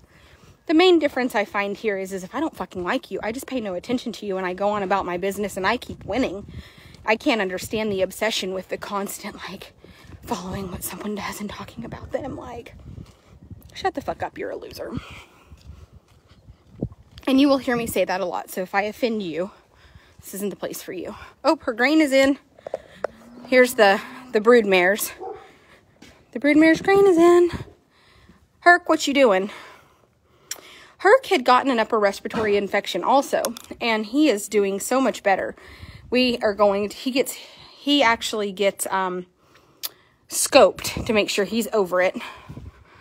So his was not, when we cultured it, it was not, his was like allergies. It sucks. The blind horse is up in the barn. Hi, pretty girl. This is Miss Bud Light Lime. This thing here is a psychopath. No, he's really going to be a good horse. Come here, sir. He just had a lot of meanness in his life. And there's Angel. Angel leaves tomorrow with Dylan. He's going to take her home and start riding her. This little mare right here I put up in the barn to try to put some weight on. She came in. We have not evaluated her yet either, but I wanted her to gain a little bit of weight before we evaluate her. This is a thoroughbred that the blind horse turns out with, and she leads him around. She's such a kind mare. She's sold, and she's getting to go with him. And then here's the off-the-track quarter horse. Come here, big man. So as you can see, where's your hay bag? Oh, did you tear your hay bag up, Mama? But hi, baby, sweet girl. So him to the toot boy. He gets to go back out with the babies today. He's released. But this is my day. And as you can see, I have a lot going on, which is great. It's fantastic. But you can also understand how it's hard on me too. Like, to have this much going on every day, this much noise. I've got all the staff. I mean, rested. You know, they're in the barn for various reasons.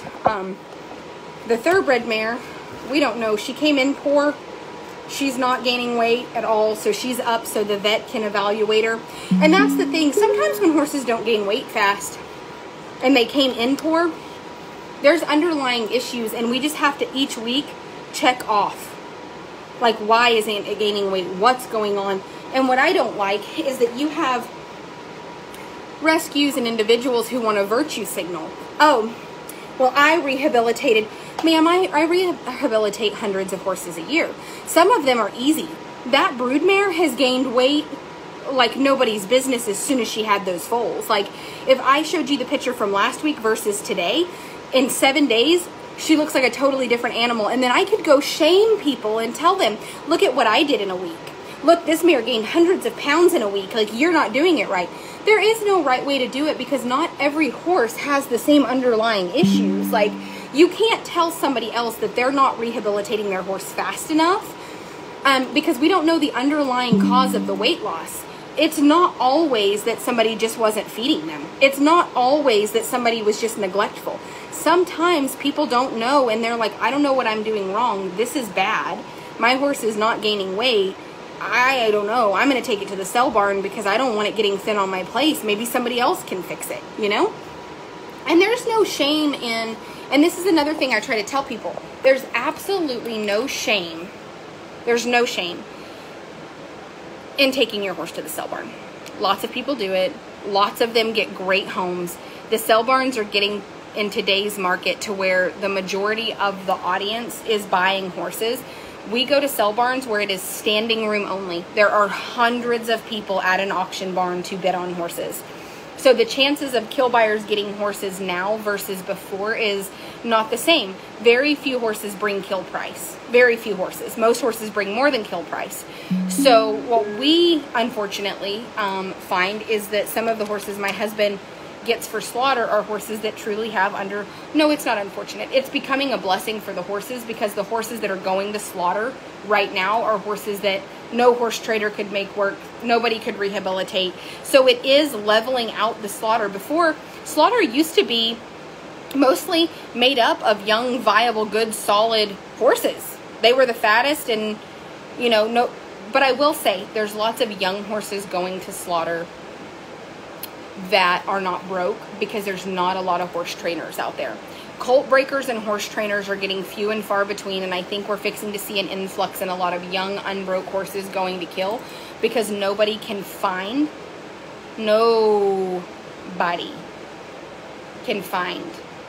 good, solid colt starters. They're not on every corner like they used to be. Cowboys are not on every corner. It's just not a thing.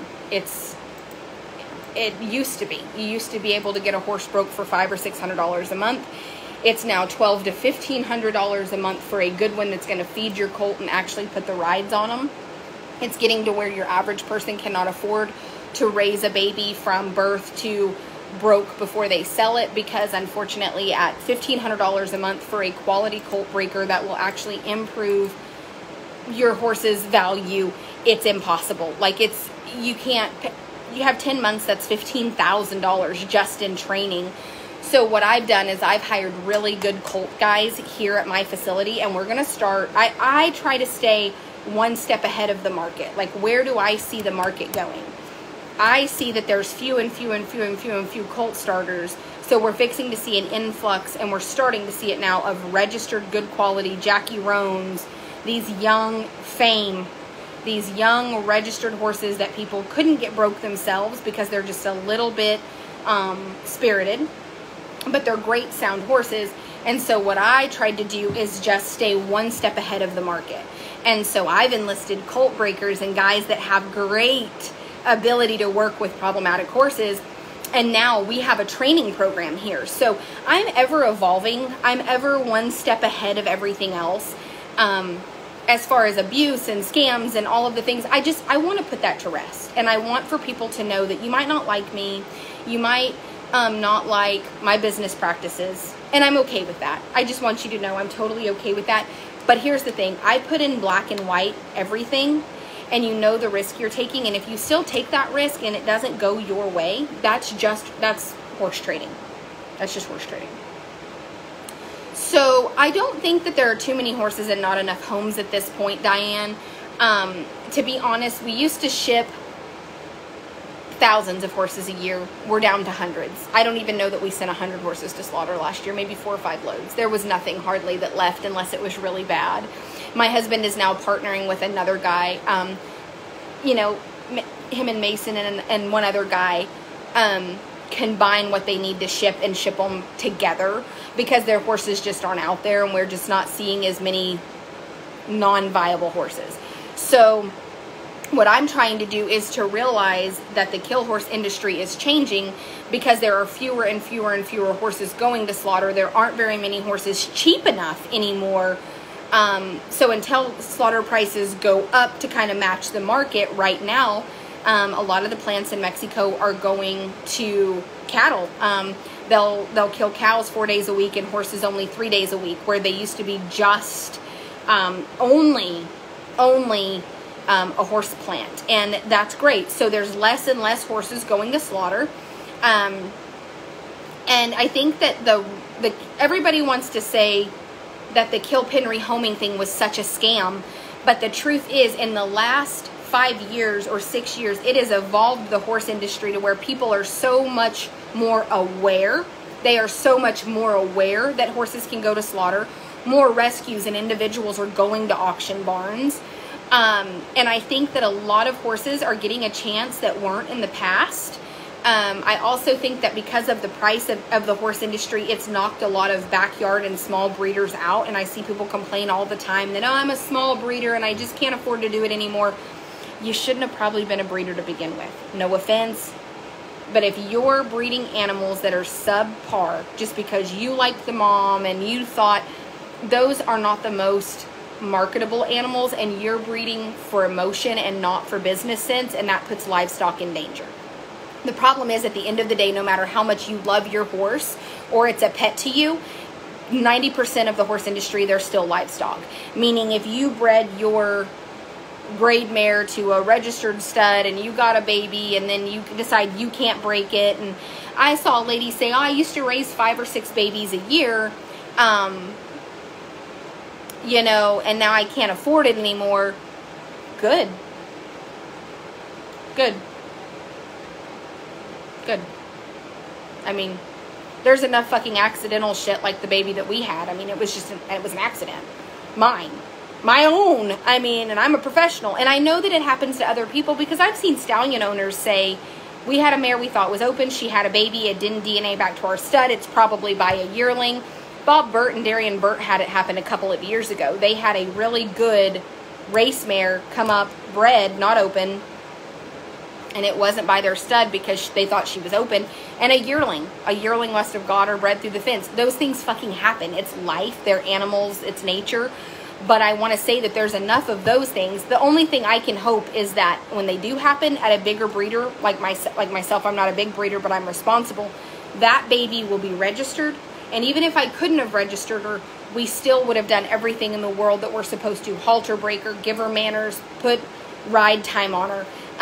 One thing I want to reiterate to you guys as a whole that follow me, if you own a horse and it is a problematic horse, please enlist help to start to fix the issue before you resell it. I see too many people haul their horses to the sell barn because they couldn't fix the problematic behavior. So they just want to sell it and get a new one.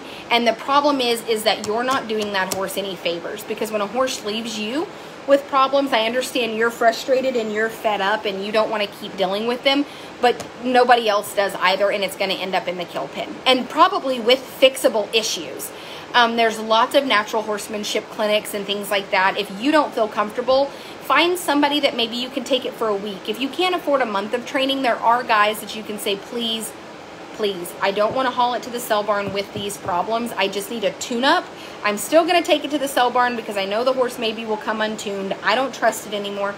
But the best thing you can do is take your horse and get a 1-week tune-up before you haul it to the sell, just so the next home that gets it can at least start with a horse that is trying not to be a problem.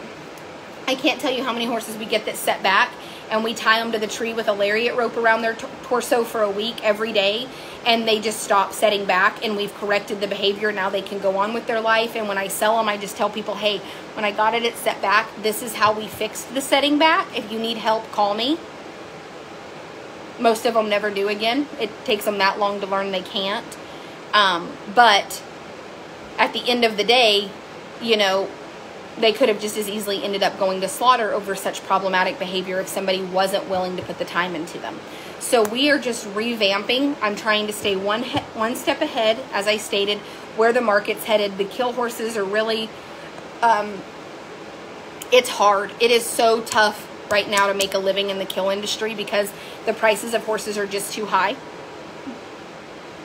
You just can't hardly do it. So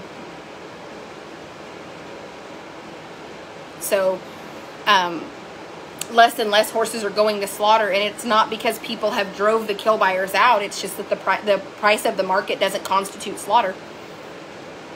Your average horse is worth more to just anybody than it is to kill, and until the kill plants want to come up in price, and right now they're not because they're just patching the market with cattle, so they're killing more cattle, which is also fine. Anything that we can do to improve the quality of the horses from here on out is great. Now, is my husband dominantly buying horses for slaughter actively now? No. They cost too much to kill. With that being said, my husband actively has access every single week and is called and asked, please, do you have weight? So if I have horses that don't work, can I send them to slaughter in a heartbeat? In a heartbeat. So there's a balance there that we just need to keep good, viable horses in our program that we can do more with. And the horses that we can't, we need to go ahead and cut the loss and stop them from being a detriment to society. I don't want people to get hurt. I've had my stomach full of people getting hurt.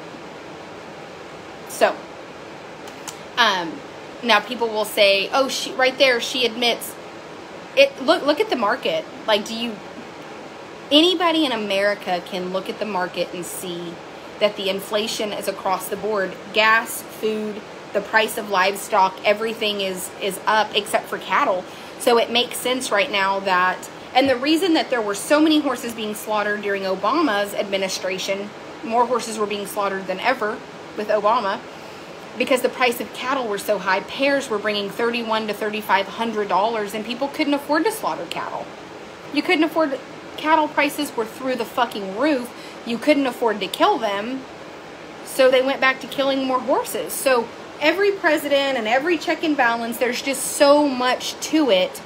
Right now, less and less people can afford to breed. You know, so what you see is only the really high-end horses are breeding and only the very backyard horses are breeding. And it kind of knocks out that middle caliber horse, and it sucks because those very low-end backyard, true backyard, unregistered mare to unregistered stud, they're just raising slaughter horses. You're not doing anybody any favors by raising unregistered horses of weird genetics. Like, if you want to raise unregistered horses, raise draft crosses. They'll always have value. If it's not a draft cross, you might as well just, like, take money and its life and throw it out the window going down the interstate. There's no purpose in breeding unregistered horses because 99.9% of people will not consider a grade colt. Now, once a horse is a finished horse, Dina, I don't have a clue. That would be a question for my husband, and I don't do his books. So I'm sorry I can't answer that. I might have Bill's, let's see, Dominic's. Nope, this is just the horses. I can tell you what the horses brought, but my husband bought several hundred head of cattle at that same sale, and I don't have the cattle bills. So the cattle bills go to his mom. I don't know. I'm sorry. I wish I could answer that. I can't. What I can say, though, is that there is a market for grade broke horses, but most backyard breeders that are small, breeding their grade mare to a grade stud, what ends up happening there, and this is the God's honest truth, they don't put the money into them to make them finished for them to have value, because it still takes 15. It doesn't matter if your horse is a highbrow cat, Pepto-Bismol, metallic cat, dash to fame, first down dash, or your horse is a grade nothing. Colt breakers want the same amount of money. So when you're having to pay $1,200 to $1,500, 10 months of training doesn't make a finished horse. It just makes a broke horse. And if you're $12,000 to $15,000 into having a good foundation to be able to resell it, you're never going to get your money out of your backyard half Arabian. It's just the money's, it's not there. It's not ever going to make sense, so don't do it. It's never going to make sense. So please don't do it. Like, please don't do it. Colleen, I don't know. We break all of ours, and I'll tell you why I break all of my mares. Even Pixie, we went ahead and we've started her and we've started riding her. Because if I don't want to ride the mama, I won't want to ride the baby. So we make sure that our mares are trainable, soft, kind, good temperament. So we ride all of our mares. I mean, it doesn't matter if she's going to be... Pixie is a grade Frisian cross. We know she's a Frisian cross. You can look at her. She was sold to me as a half Frisian, half thoroughbred. But I'm going to breed her to a registered Frisian. Actually, this year she's bred to a registered Knobstrooper, but she will go be bred to my registered Frisian. Now, because of what she is, and because I'm going to be responsible, that baby will always have value. The baby will, one, have papers. They'll be through a half registry. The baby will be halter broke, feet picked up, and more than likely we will have that baby broke and under saddle before I sell it. I keep colt starters in house now, so I can afford to do that, but the average person can't. So I don't even recommend breeding a mare like Pixie if you aren't going to be able to foot the bill of the training. I have turned several people away that have called about her as a brood mare because, oh, they've always wanted to raise a blah, blah, blah, blah, blah. I bought one. Haley, he's here. I bought one. I bought a Percheron Frisian cross, and he is a Grula. So he's fantastic. He's just a yearling. But anyway, my point to what I'm trying to say, though, is that several people thought it would be so great. And then when we honest, they were like, well, I could just raise a colt a year and it would be a good, investment. And I'm like, a grade mare is not an investment. A grade mare is not an investment. That is not an investment. He is a stud, Haley. A grade mare is not an investment. A grade mare is not an investment. A grade mare is a project. That you like her, I like her, she's grade, I'm going to breed her. But I have, and you can say, you're a fucking hypocrite, you just said people shouldn't breed their grade mares. I have a colt starting staff. So if I want to breed a grade mare and create a grade colt, and I want to foot the bill, I'm going to do it correctly.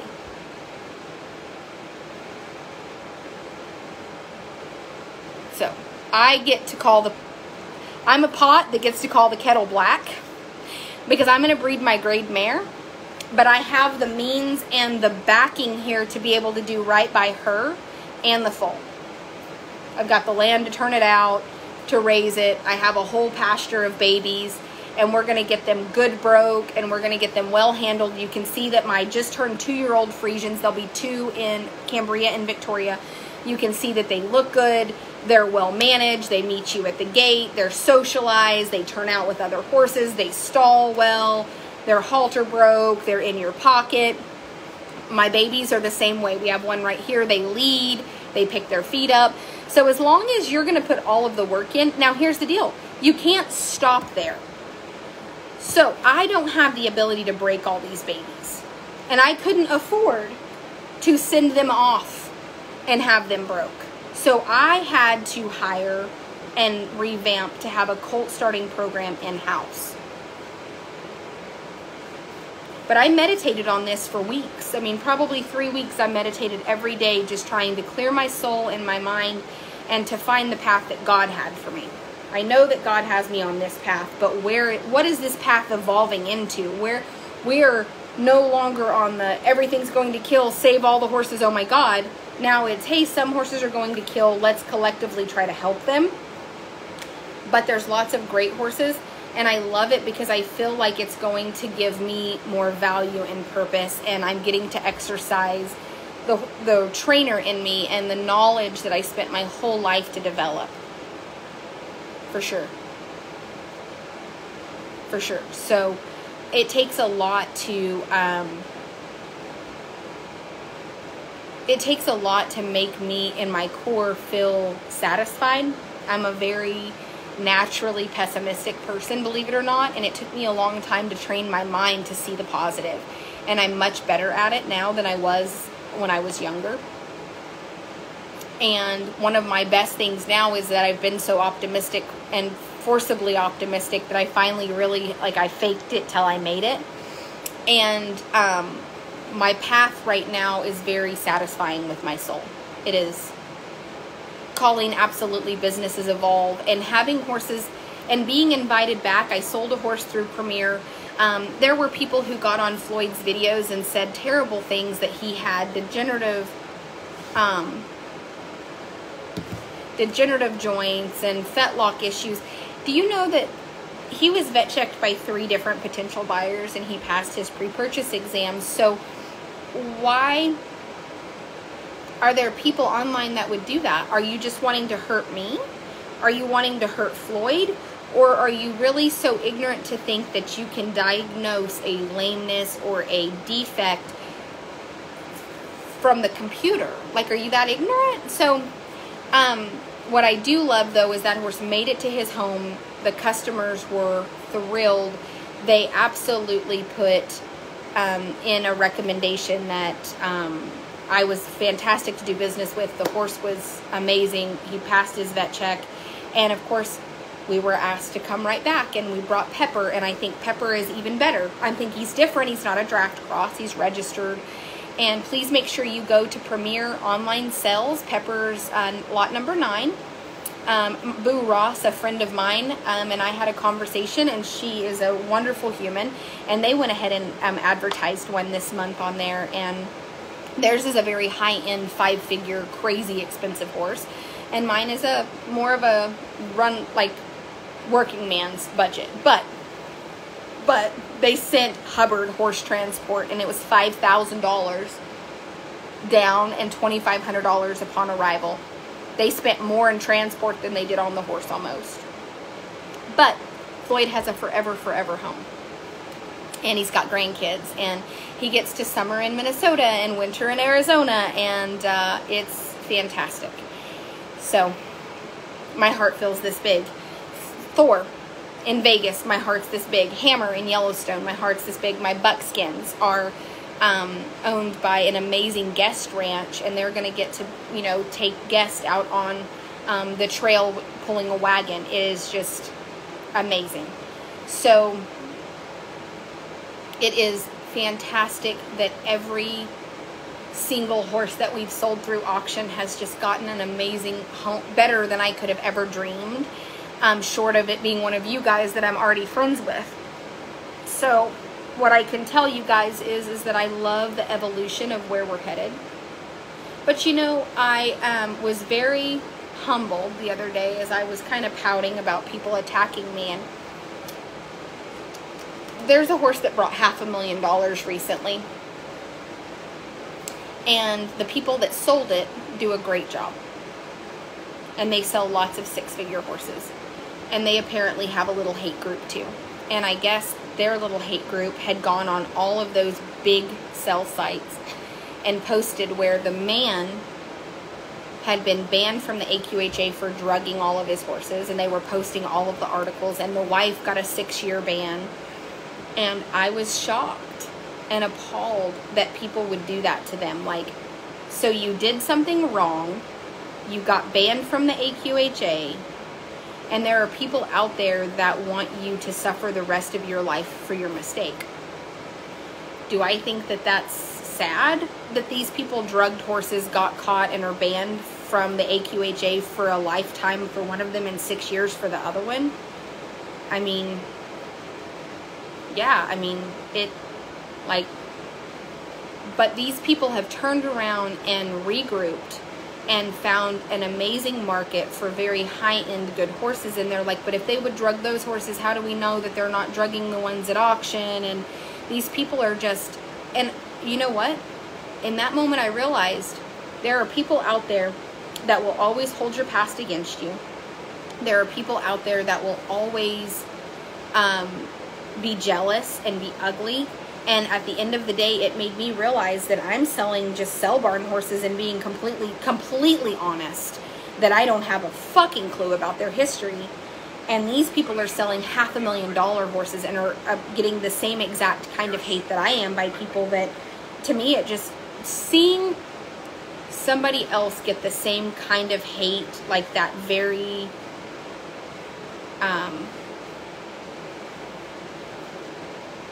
nasty hate, I guess it just made me feel like I should not take it so personal. Like I need to just, like it just really, maybe it was just, not to talk about them or to be, but I'm just saying, like, it made me totally not alone. That it doesn't matter who you are, there are going to be opposition. There are going to be people that think that you don't deserve what you are working for and what you've earned.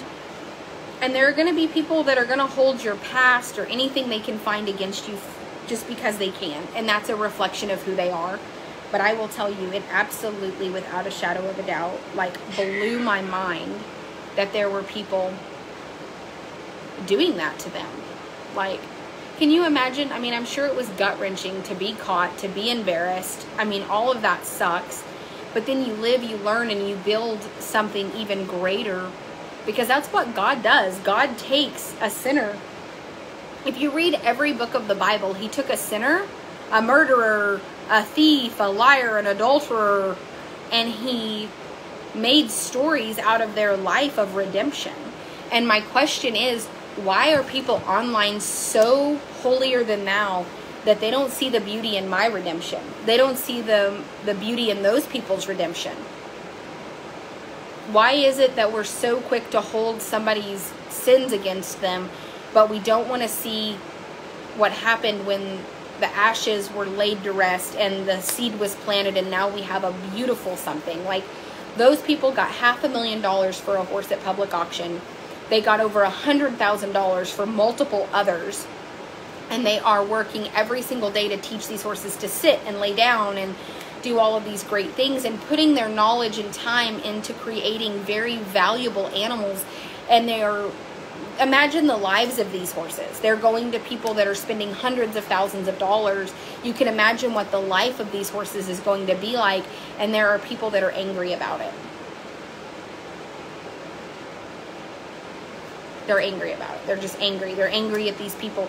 Well, what did you want them to do? Go flip fucking burgers at McDonald's? Because I can tell you, I don't even know. I would accidentally, like, fucking kill somebody because I couldn't get the temperature in the burger right. So when you tell somebody, I don't like what you used to do, I don't like the kill horses, I think that you, okay, that's fine.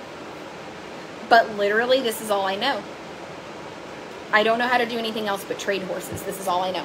So what I've done is try to evolve my business into something greater, better for the horses, better for my staff, better for me, better for my clientele. And what I have found is that I have rose from the ashes to try to make so much better of my future. And there are people that are so unhappy about that everything I do, they attack. But then I saw them do it to them. I saw them posting, there's articles all over the internet of them, you know, trainer gets banned for life, trainer's wife gets caught administering drugs to, you know, I mean, it was horribly embarrassing, I'm sure. Horribly, horribly shameful. Like, I can imagine how they felt when all of their peers, you know how people are. And Haley, I have no idea about branding. I literally couldn't sleep last night, and I was playing on Canva. So maybe if you know anything about branding, help me. I just like this color scheme of the red and the light gray, and I just ran with it. Oh, it says 10-month subscriber anniversary, Haley. Haley, look. I was like, Haley, look. It says it. I love when it does those. I'm like, oh. Okay, so what I love is that I'm evolving. My program's evolving. And I just absolutely cannot take the haters forward.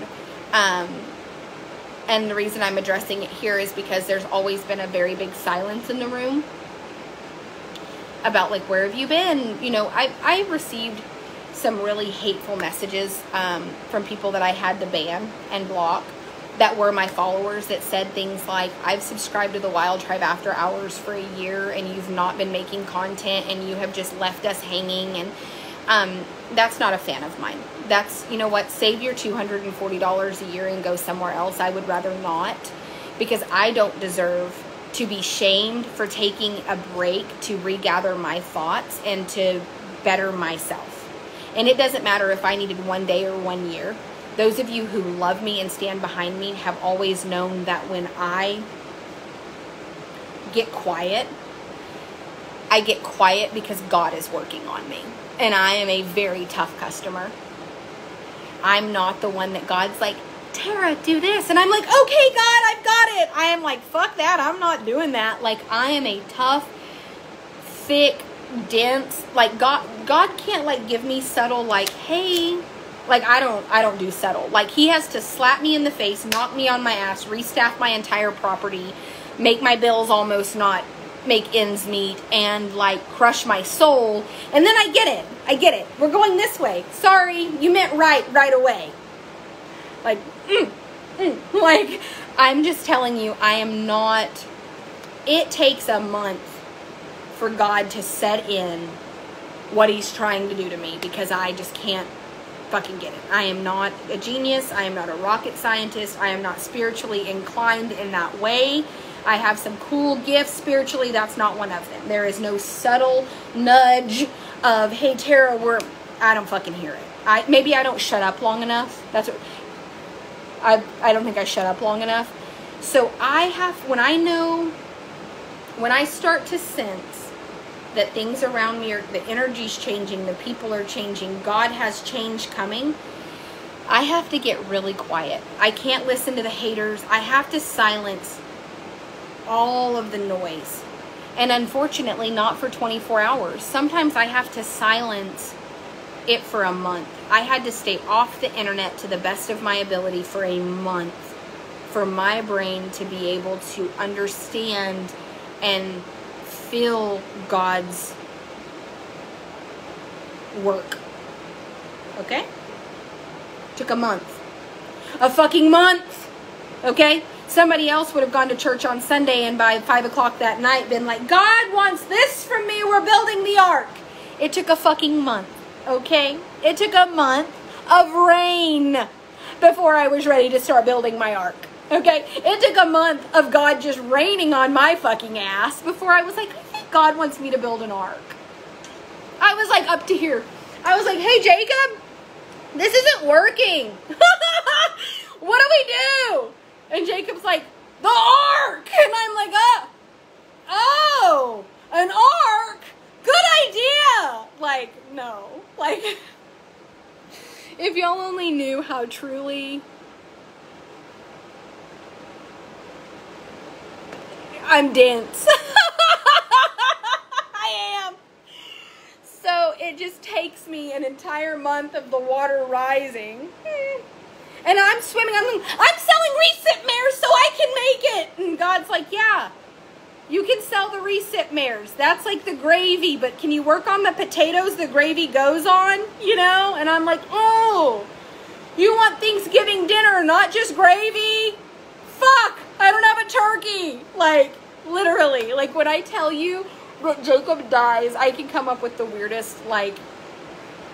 So as I started telling Jacob, like, all of my dreams and my goals and where I'm headed, he just hugged me and he said, you're phenomenal. And I said, fucking stupid? And he said, phenomenal! And Tylen said, you're phenomenal! And Jerry and Jay said, you're phenomenal! And I said, oh my God. Like, everybody in my life right now celebrates me.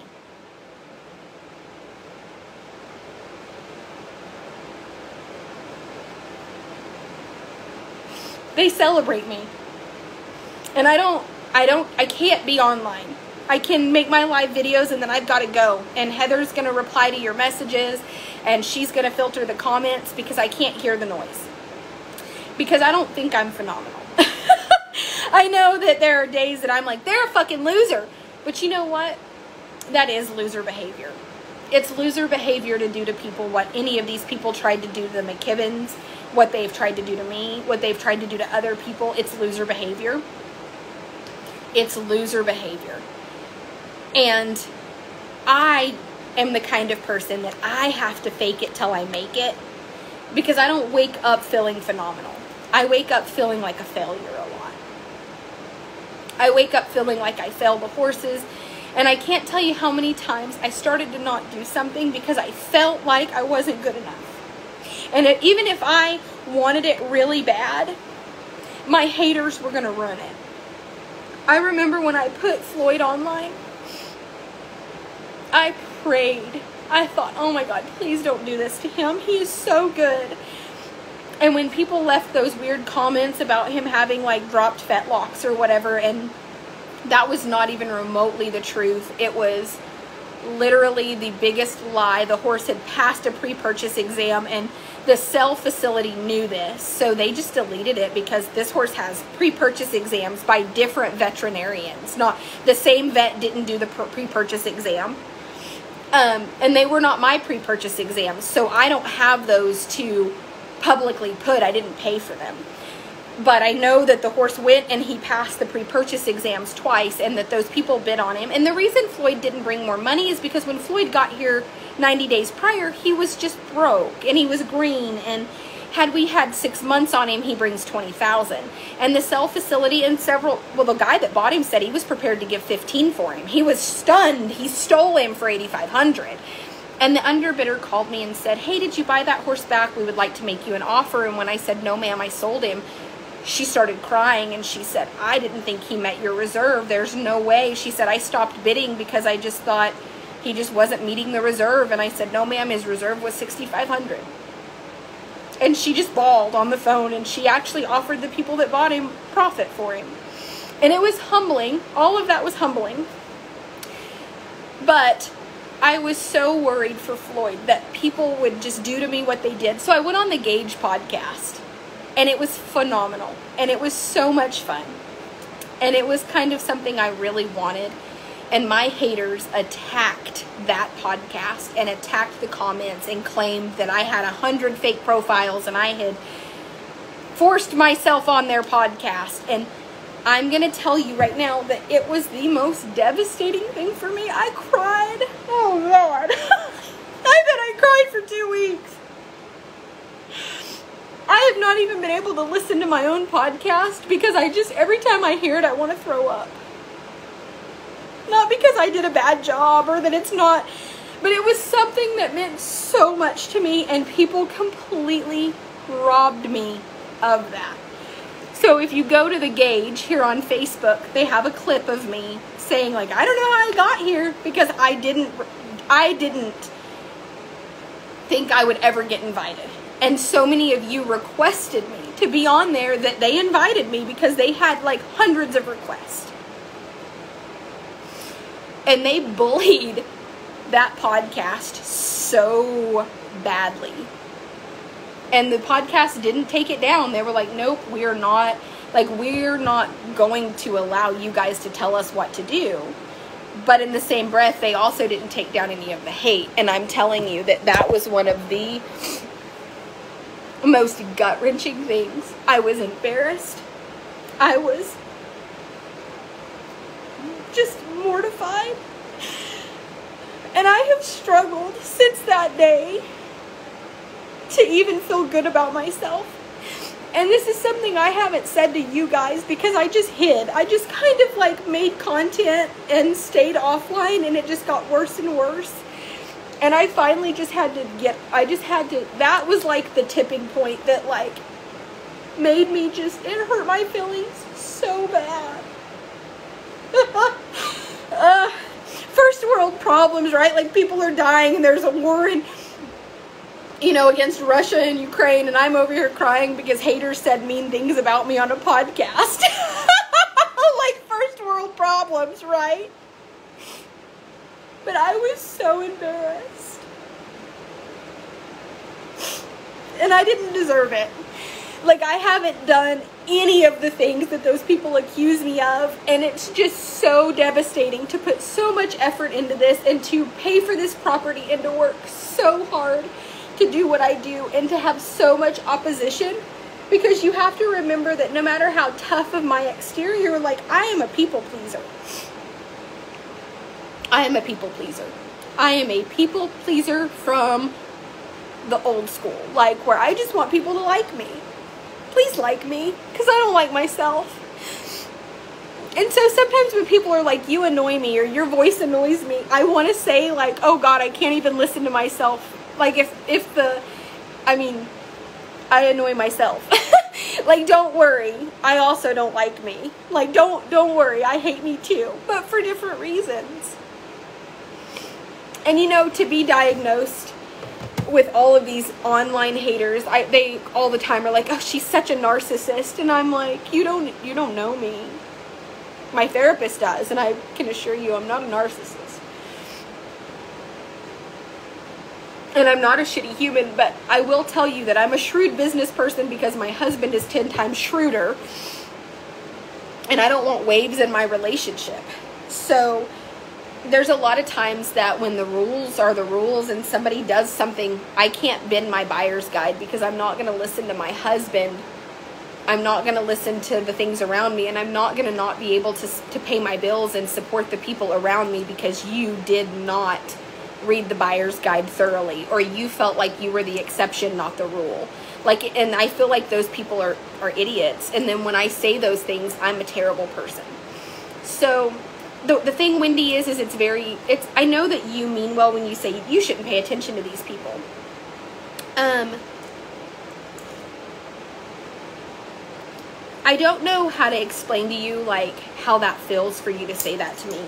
I know that you mean to be supportive, but sometimes it's so important to know that, like, my pain and my trauma is valid for me. It might not be valid for you. It might not, like, oh, just don't pay. Like, coming from somebody who probably doesn't do any online and who doesn't have a huge staff that they have to make ends meet to pay, and a daughter, and all of the things that I have, like the weight on my shoulders to support, and all of the horses that need me every day. You don't have all of that. And then let's not talk about all the weight on my shoulders every single day. Let's also fast forward and talk about you don't have a group of people recruiting people to hate you actively on a daily basis and watching all of your live videos so that they can try to find anything they can in those live videos to turn and manipulate. You don't have that. And so while I appreciate you telling me to ignore it, I have been. I've had to. I've had to ignore it because I just couldn't mentally handle it anymore. And I'm a strong motherfucker. So for me to tell you that it brought out the worst in me and made me hate myself, I can only imagine what it does to other people who don't have people telling them they're phenomenal. Because at the time I had a staff here that every single person was bleeding me emotionally dry on top of it and filling my cup up in no way. And I just wanted to quit. I didn't want to work my ass off to support those people financially anymore because they didn't deserve it. They were really not good for me, and they were bleeding me emotionally dry, all of them with their problems. And so what I've hired now are people that don't have a lot of problems. They're just wanting to work and grow a business, and it's helped me tremendously. And every single staff has gotten better. It's gotten better, it's evolved, it's grown. But I'm telling you that the breaking point for me was when I went on the Gauge podcast, and it was something that I wanted so badly. I feel like God used that as such an opportunity to humble me further, that I need to crave what He wants for me. You know?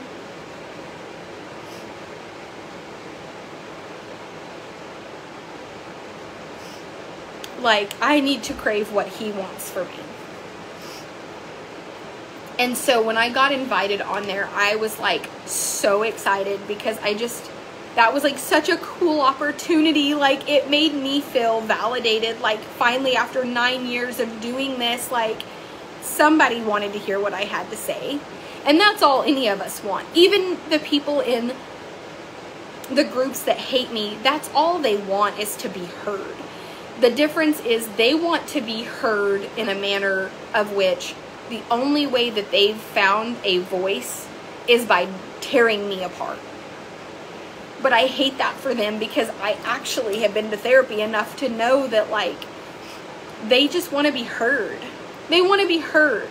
And they're so desperate to be heard that they're willing to ruin my life to be heard. They want to be so important somebody hears them. Me too.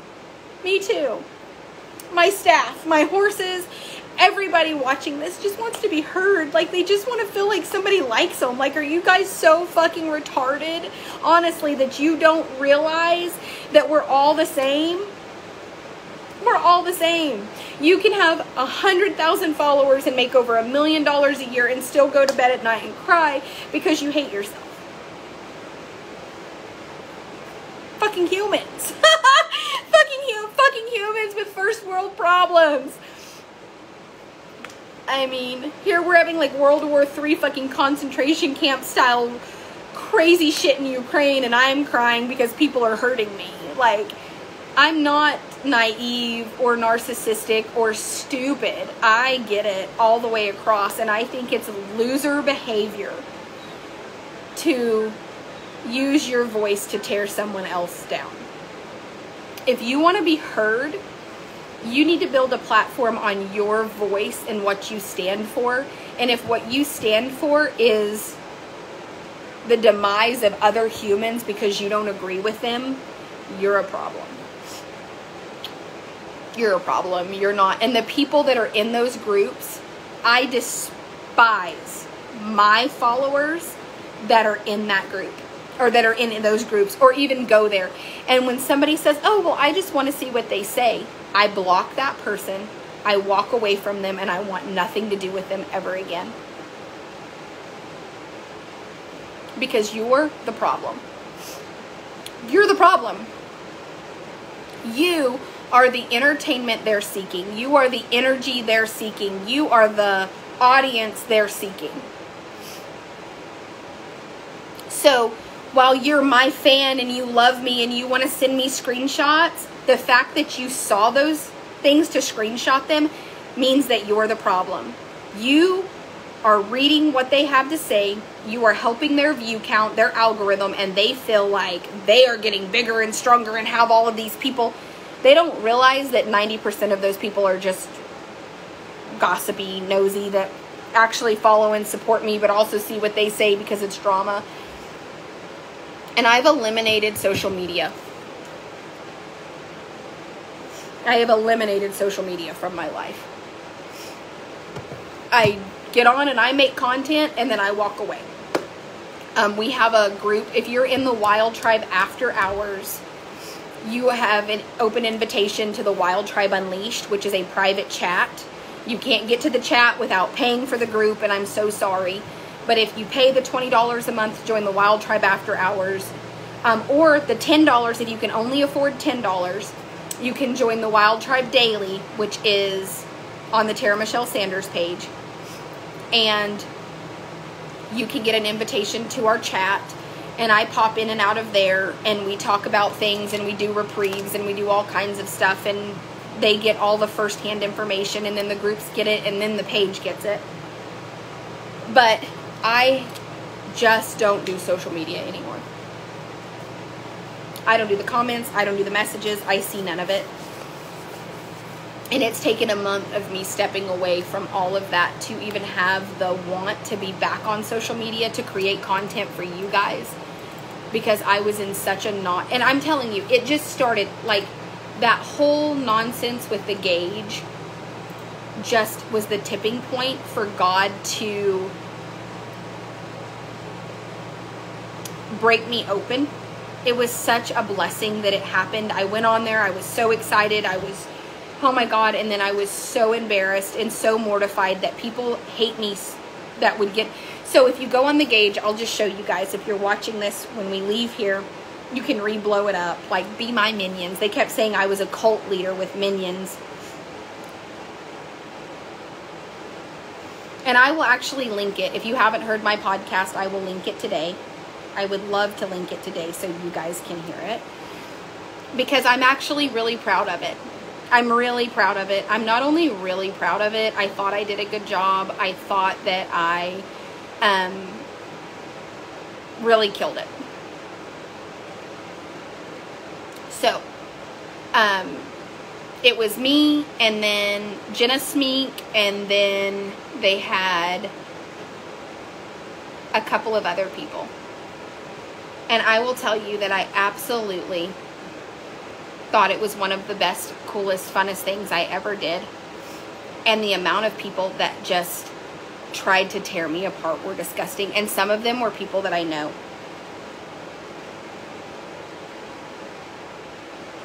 And Jacob got on there and he tried to defend me. So people like this were posting these articles. Like, this is an article that says Thompson horse lot animal cruelty charges filed. That entire article is completely satire. The Thompson, this Pegasus WordPress, I want you guys to remember that these, like, Pegasus WordPress, Horse Authority Co., these things are like freelance people that can just say whatever the fuck they want. And this was my response. I said, I chose not to partake in this because I just don't validate my self-worth on the opinions of strangers. But I do want to thank you to all the amazing, kind people who have messaged and tagged me with positive feedback. Thank you all for being you. And to anyone who is upset about the actions of a stranger, I can't relate. And the accusations on here are wild, but that's what social media does. It allows people to have an opinion with little known facts, and that's okay. You are allowed to have an opinion, and I am grateful for how many amazing people have messaged and tagged me and offered so much amazing feedback. And then people said things like, thank you for your efforts. I loved the podcast. We love you. And there are so many people that spoke kindly, but I will tell you that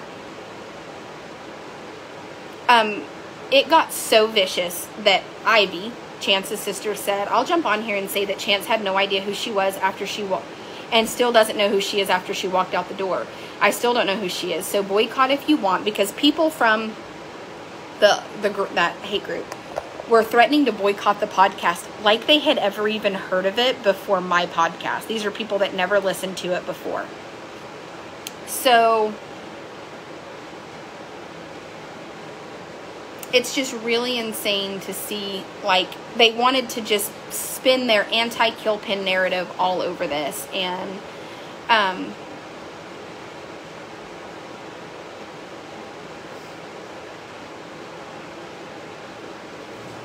the people on here, like, there are just people on here who absolutely just on and on. I mean, they just so desperately wanted to embarrass me or try to drag me for filth but at the end of the day, my podcast had more views than just about anybody else except for Clinton Anderson. The only person whose podcast has had more views than mine was Clinton Anderson. So, all of these have like around 1,000 views. So we get to Clinton, he has 9,000. We get to Clinton, he has 50,000 because he was on twice.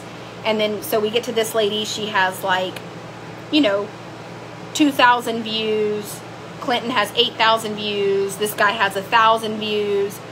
Clinton has 13,000 views. Everybody else, they did like multiple clips, like boosting theirs. They did one for me. That was it, because the drama was so bad that they didn't want to continue to boost it. I got over 11,000 Facebook views, and the podcast is actually on YouTube, which I will share the YouTube link today on here as soon as this is over. And when you type in the Gauge podcast, the #1 search on YouTube is Tara Sanders. So that was humbling. It was humbling because I would have never thought that anybody would give 2 fucks what I had to say, but they did, and it was humbling. And my podcast on there, so most people's have about on here have 600, 1,000, 8,000, 1,000. Clinton Anderson had 30,000. This person has 900. This person has 900, 1,000.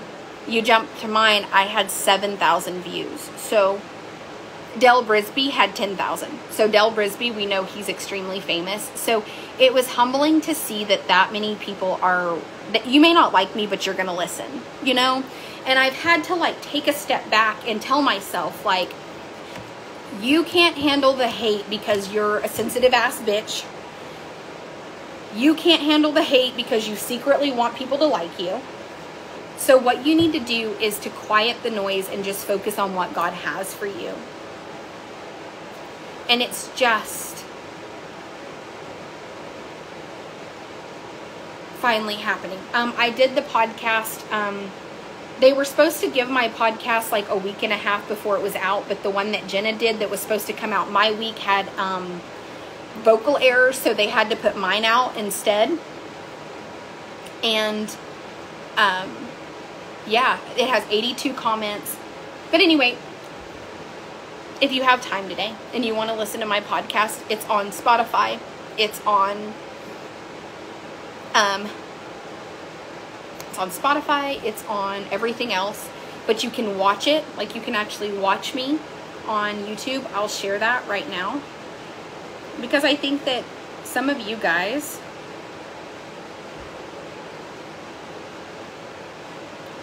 probably haven't heard it and you might want to. So I'm going to just do I'm going to label it throwback to 2 months ago,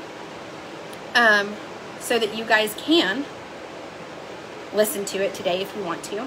And what I would really love is for everybody that watches this and makes it this far in this episode of, my YouTube, to go back and leave a comment.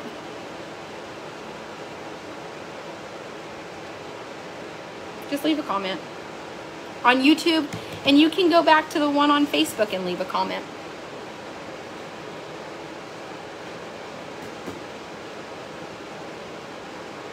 So that's the thing, is that for me was the moment that my life changed. That's when I went, you know what? I don't want to be live anymore on Facebook. I don't want a following. I want nothing to do with this. And then it took me time to go, but I miss my friends. I miss the people who support me. The horses still need us. So I have had to revisit this and climb out of a very dark, ugly hole. Very dark, ugly hole to get back to where I am today, ready to go forward. So I really appreciate it.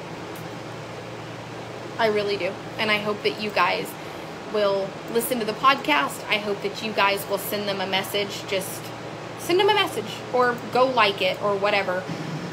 Oh, no. I really do. And I hope that you guys... Because I think that it was a shame that they were crucified and shamed by people who don't listen to their podcast anyway. But I'm back. And not only am I back, we're going to be back live almost every day.